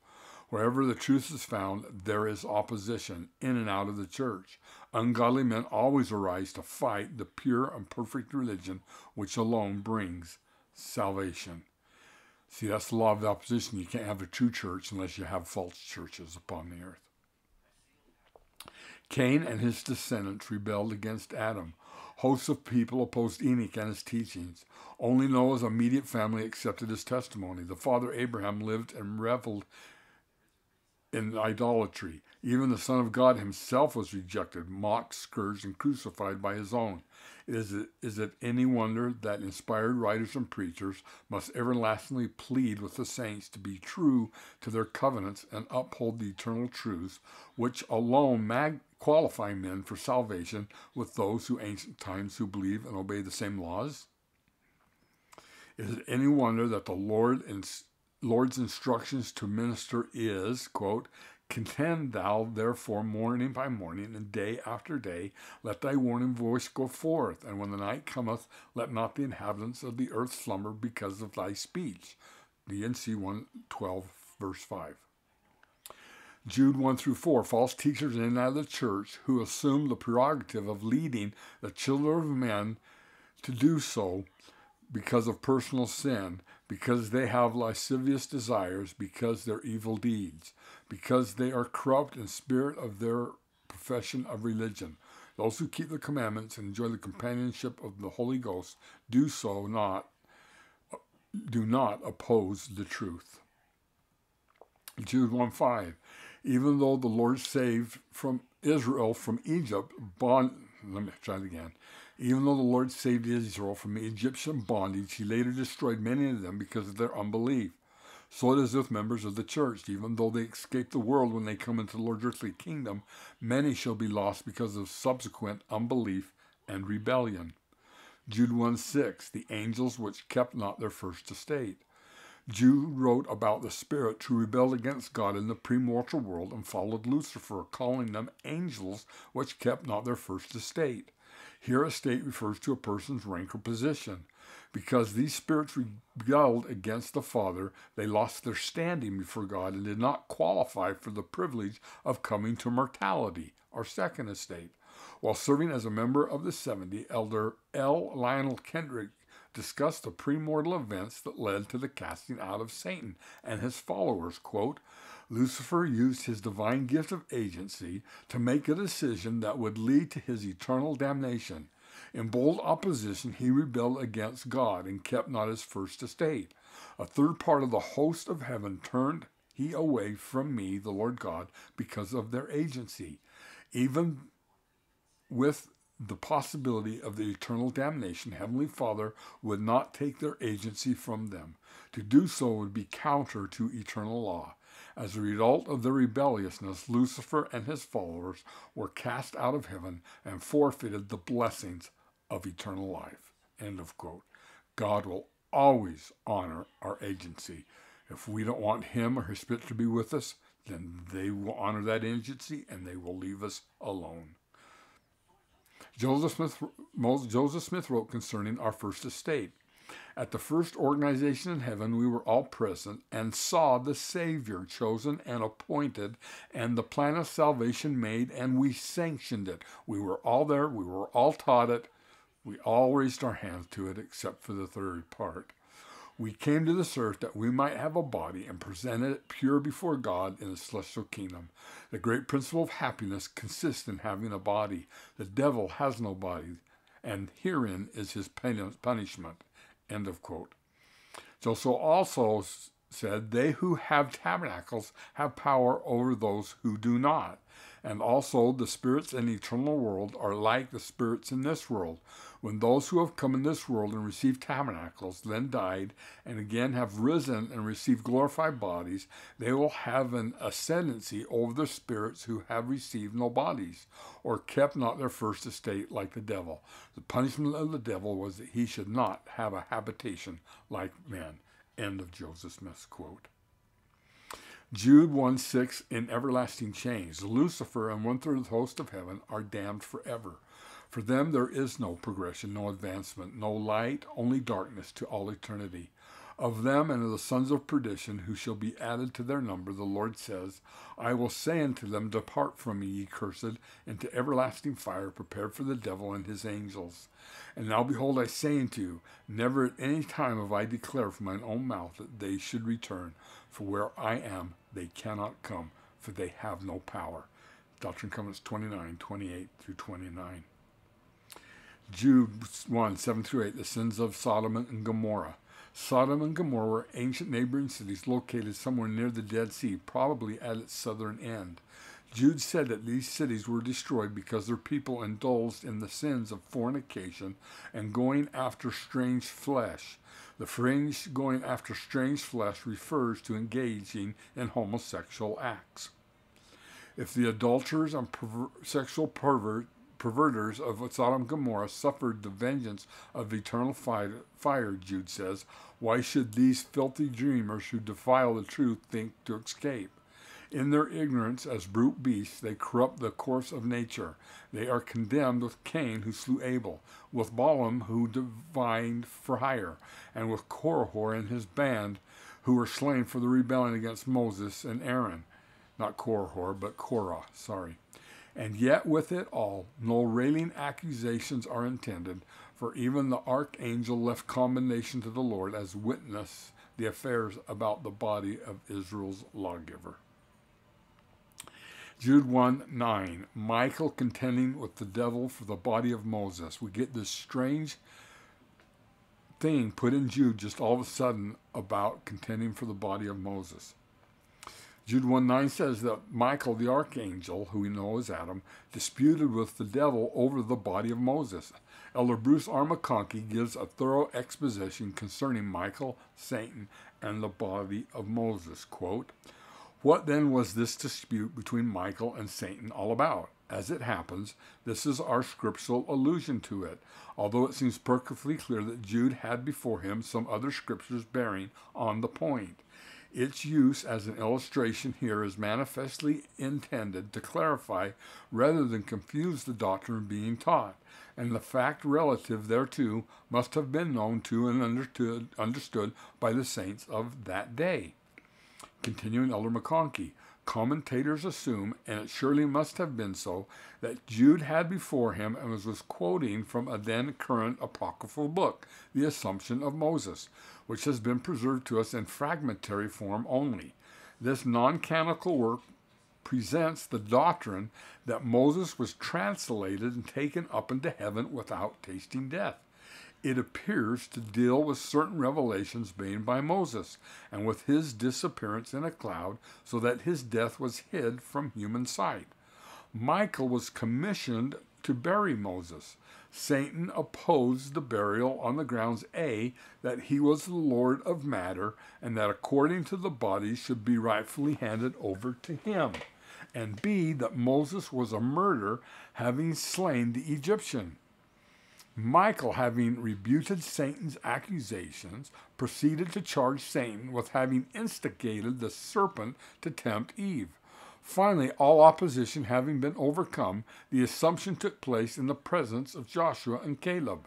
Another Hebrew apocalypse tells us Moses' transformation into a form of a fiery angel and his ascent through the seven heavens. And yet another deals with the temporary translation of Moses before his death into heaven. When translated into heaven, the heavenly Jerusalem and temple were revealed to him, and he was told that these would descend to earth after God had gathered Israel a second time from the ends of the earth. Included in these same works were a number of statements not found in the Bible but known by revelation through Joseph Smith to be true, as the fact of a pre-existence for all men, and that Moses was prepared from the foundation of the world to be the mediator of God's covenant with his people, and that during his life Moses was Israel's intercession with God.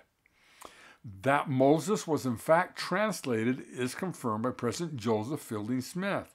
After quoting from the prophet Joseph Smith these words, President Fielding Smith said, "The Savior, Moses, and Elijah in other words, gave the keys to Peter, James, and John on the mount when they were transfigured before him." President Smith says, "From that we understand why Elijah and Moses were preserved from death, because they had a mission to perform, and it had to be performed before the crucifixion of the Son of God, and it could not be done in the Spirit. They had to have tangible bodies. Christ is the first fruits of the resurrection. Therefore, if any former prophets had a work to perform preparatory to the mission of the Son of God or to the dispensation of the meridian of times, it was essential that they be preserved to fulfill that mission in the flesh. For that reason, Moses disappeared from among the people and was taken up into the mountain. And the people thought that he was buried by the Lord. The Lord preserved him so that he could come at the proper time and restore the keys on the heads of Peter, James, and John, who stood at the head of the dispensation of the meridian of time.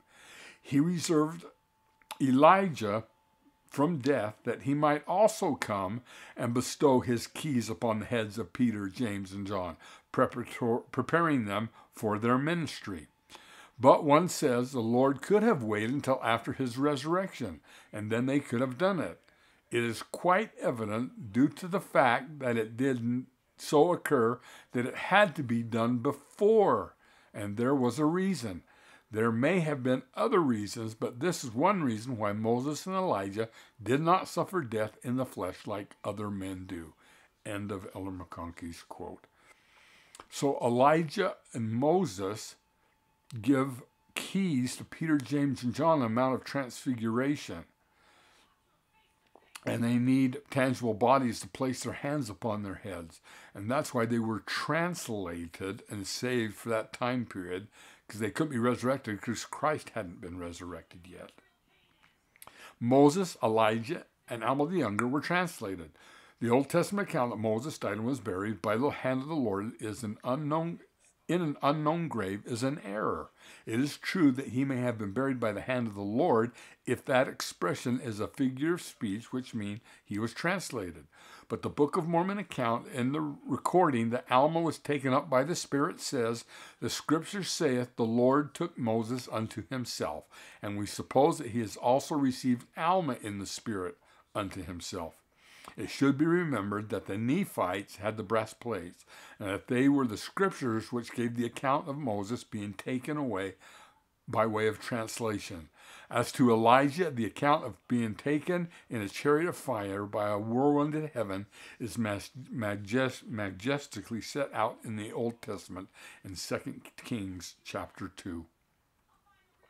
It appears then that Satan, ever anxious to thwart the purpose of God, disputed about the body of Moses, meaning that he sought the mortal death of Israel's lawgiver so that he would not have a tangible body in which to come along with Elijah, who was also taken up without tasting death to confer the keys of the priests of Peter, James, and John. So you can see Satan here trying to thwart the plan of God and keeping Moses from having that translated body. Jude 1, Michael the Archangel. Our great prince Michael, known in mortality as Adam, stands next to Christ in the eternal plan of salvation and progression. In pre-existence, Michael was the most intelligent, powerful, and mighty spirit son of God who was destined to become to this earth exceptionally accepting only the firstborn, under whose direction and pursuant to whose counsel he worked. He is the father of the human family and presides over all the spirits of all men. The name Michael apparently and with propriety means one who is like unto God. So Michael stands second next to Christ in authority. In the creation of the earth, Michael played a part second only to that of Christ. When Lucifer rebelled, there was a war in heaven. It was Michael who led the hosts of the faithful in casting out Satan. When the time came to people the earth, the spirit Michael came and inhabited the body formed from the dust of the earth, the living soul that thus created being known as Adam. As the first man, he filled his foreordained destiny of standing as the presiding high priest under Christ over all the earth. It is through him that Christ is revealed, that all revelation comes through the Lord's affairs on earth are directed during the pre-millennial era. 3 years previous to Adam's mortal death, he met in the valley of Adam-on-Diamond, where his righteous descendants and the Lord appeared unto them, and they rose up and blessed Adam and called him Michael, the prince, the archangel. Doctrine and Covenants 107:54. He will sit in council at this same place just prior to the great and dreadful day of the Lord. Those of all ages who have served under his direction in his ministry will give an accounting of their stewardship, and the Son of Man will come and receive Adam and all others a final accounting. That's the meeting that will be held prior to the second coming at Adam-on-Diamond, where all those holding keys will have to give an account of their stewardship. Michael contended with the devil over the body of Moses, ministered comfort to the prophet Daniel, appeared to Joseph Smith to detect the devil when he appeared as an angel of light, and to confer keys and authorities, and will hereafter partake of the sacrament with Christ and other righteous persons on earth. That's Doctrine and Covenants 17:11. We also know that he was with Christ in the resurrection, that at the time of the end he shall fight the battle of the saints, that all the dead shall come forth from their graves at the sound of the trump, that he will lead the armies of heaven against the hosts of hell in the final battle when Lucifer is cast out eternally, and that he does all things under the counsel and direction of the Holy One, who is without beginning of days or end of life. Jude 1, verse 11, Cain, Balaam, and Kor. Jude compared false teachers to the rebellious Cain, Balaam, and Kor, or Korah, as it is spelled in the Old Testament, each of whom sinned grievously in the sight of the Lord. Cain murdered his brother Abel in order to gain his brother's flock. Balaam used God's given gift of prophecy to seek after riches and honor. And Korah rebelled against Moses because he was excluded from the priesthood office. In each instance, the Lord cursed these men for their wicked actions. Jude's epistles have helped his readers discern evil people of his day. His epistle can help us avoid similar apostate teachings in our own time. Jude 1, 12 through 13, the phrase spots in your feast of charity. Verse 12, without doubt, readers love feasts, which may have been the intended reading here. So love feasts. instead of feast of charity. These false teachers seem to have been involved in the sacred feast of brotherly love that in the early church accompanied the Lord's Supper. In fact, it appears that they injected their carousing into these holy observances and delighted in their shameful acts. The phrase feeding themselves without fear meant instead of feeding the sheep for whom they are responsible for. Clouds without water referred to like clouds promising moisture. For the parched land, the false teachers promise unsatisfying truth, but in the reality, they have nothing to offer. Trees whose fruit wherewith without fruit twice dead meant once they withered, and fruitless trees of winter who came alive with the baptism of spring, now they were dead again because of apostasy, and hence were destined to be plucked up by the roots and to die permanently. Raging waves, referring to as winds tossed, waves constantly churn up rubbish, so these apostates continually stir up mortal filth. Wandering stars, referred to as shooting stars, appear in the sky only to fly off into eternal oblivion. These false teachers are destined for the outer darkness of eternal hell. Jude 1:14-16, Enoch's prophecy. Jude alone recorded a prophecy of Enoch about the second coming of Jesus Christ. Jude may have quoted from the apocryphal book of Enoch, which is not in our present canon of Scripture. The book of Moses, however, confirms that Enoch was given knowledge of the last days and of the Savior's second coming. See Moses 7:62-66. On one occasion, the prophet Joseph Smith wrote that Enoch appeared to Jude. Verses 15-16, Enoch will come to convict the ungodly of all their ungodly acts, which are numerous, complainers, those who walk after their own lusts. They boast about themselves and flatter others for their own advantage. Verse 16, outside persecution is not the most dangerous opposition encountered by the church in these latter days. Apostates from within produce the worst forms of antagonism. Jude 1:17, remember ye the words which were spoken before of the apostles. Jude urged his readers to remember the words which were spoken by the apostles. Safety is found in following apostolic direction. Elder M. Russell Ballard expressed, quote, these are difficult times in the world's culture and sociological landmarks of propriety, honesty, integrity, and political correctness are constantly shifting.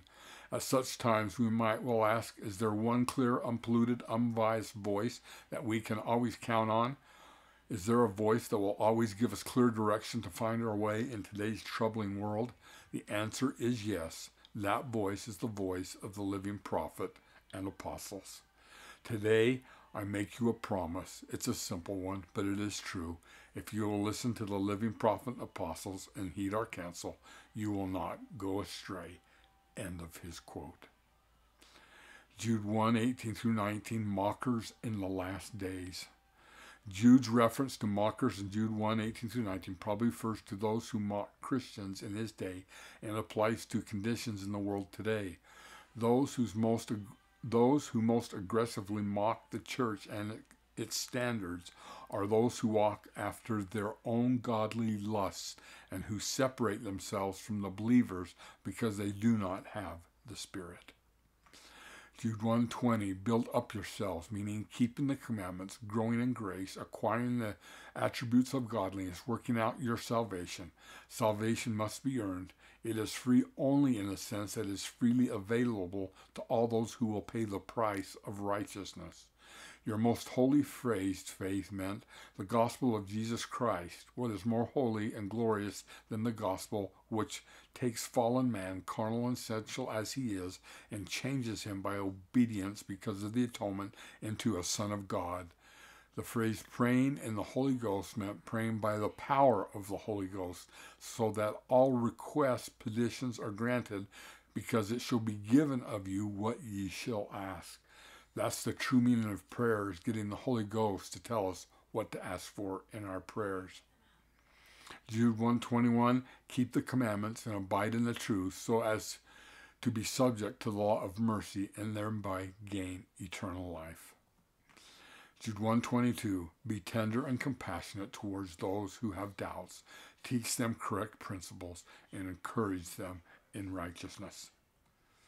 Jude 1:23, others save with fear, meant preach hellfire and damnation to those who need it.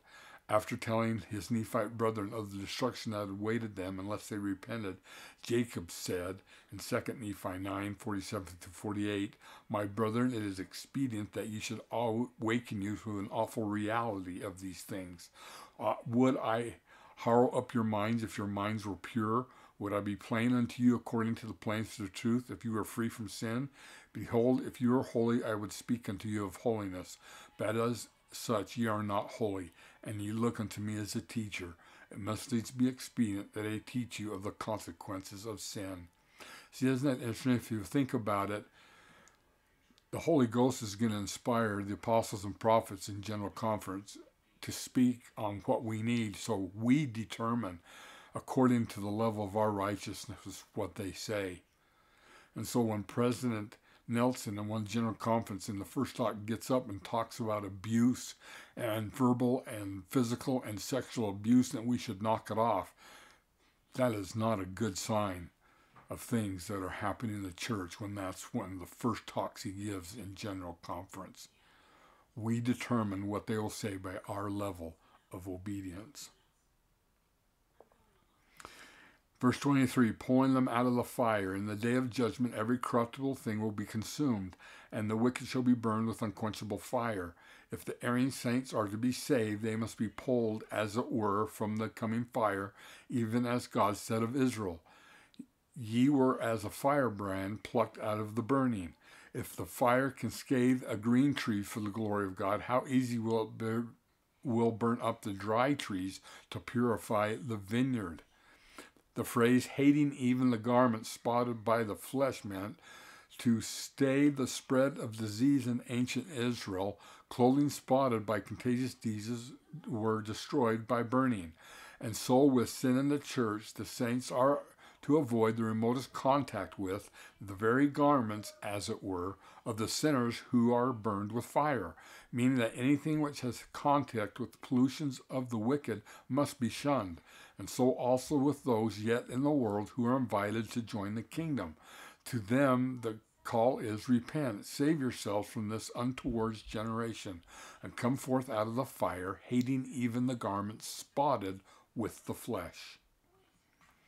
Jude 1:24-25. After all the attention necessary given in this letter to the ungodly and their works of darkness, Jude concludes his letter by focusing attention on God, who is fully able to keep those who put their trust in him. Thank you, brothers and sisters, for watching. May we learn of these great principles. May we learn line upon line, precept upon precept, day after day, and continue in them until we receive the perfect light, that we may become him. If you enjoyed the presentation, hit the like button. Thank you.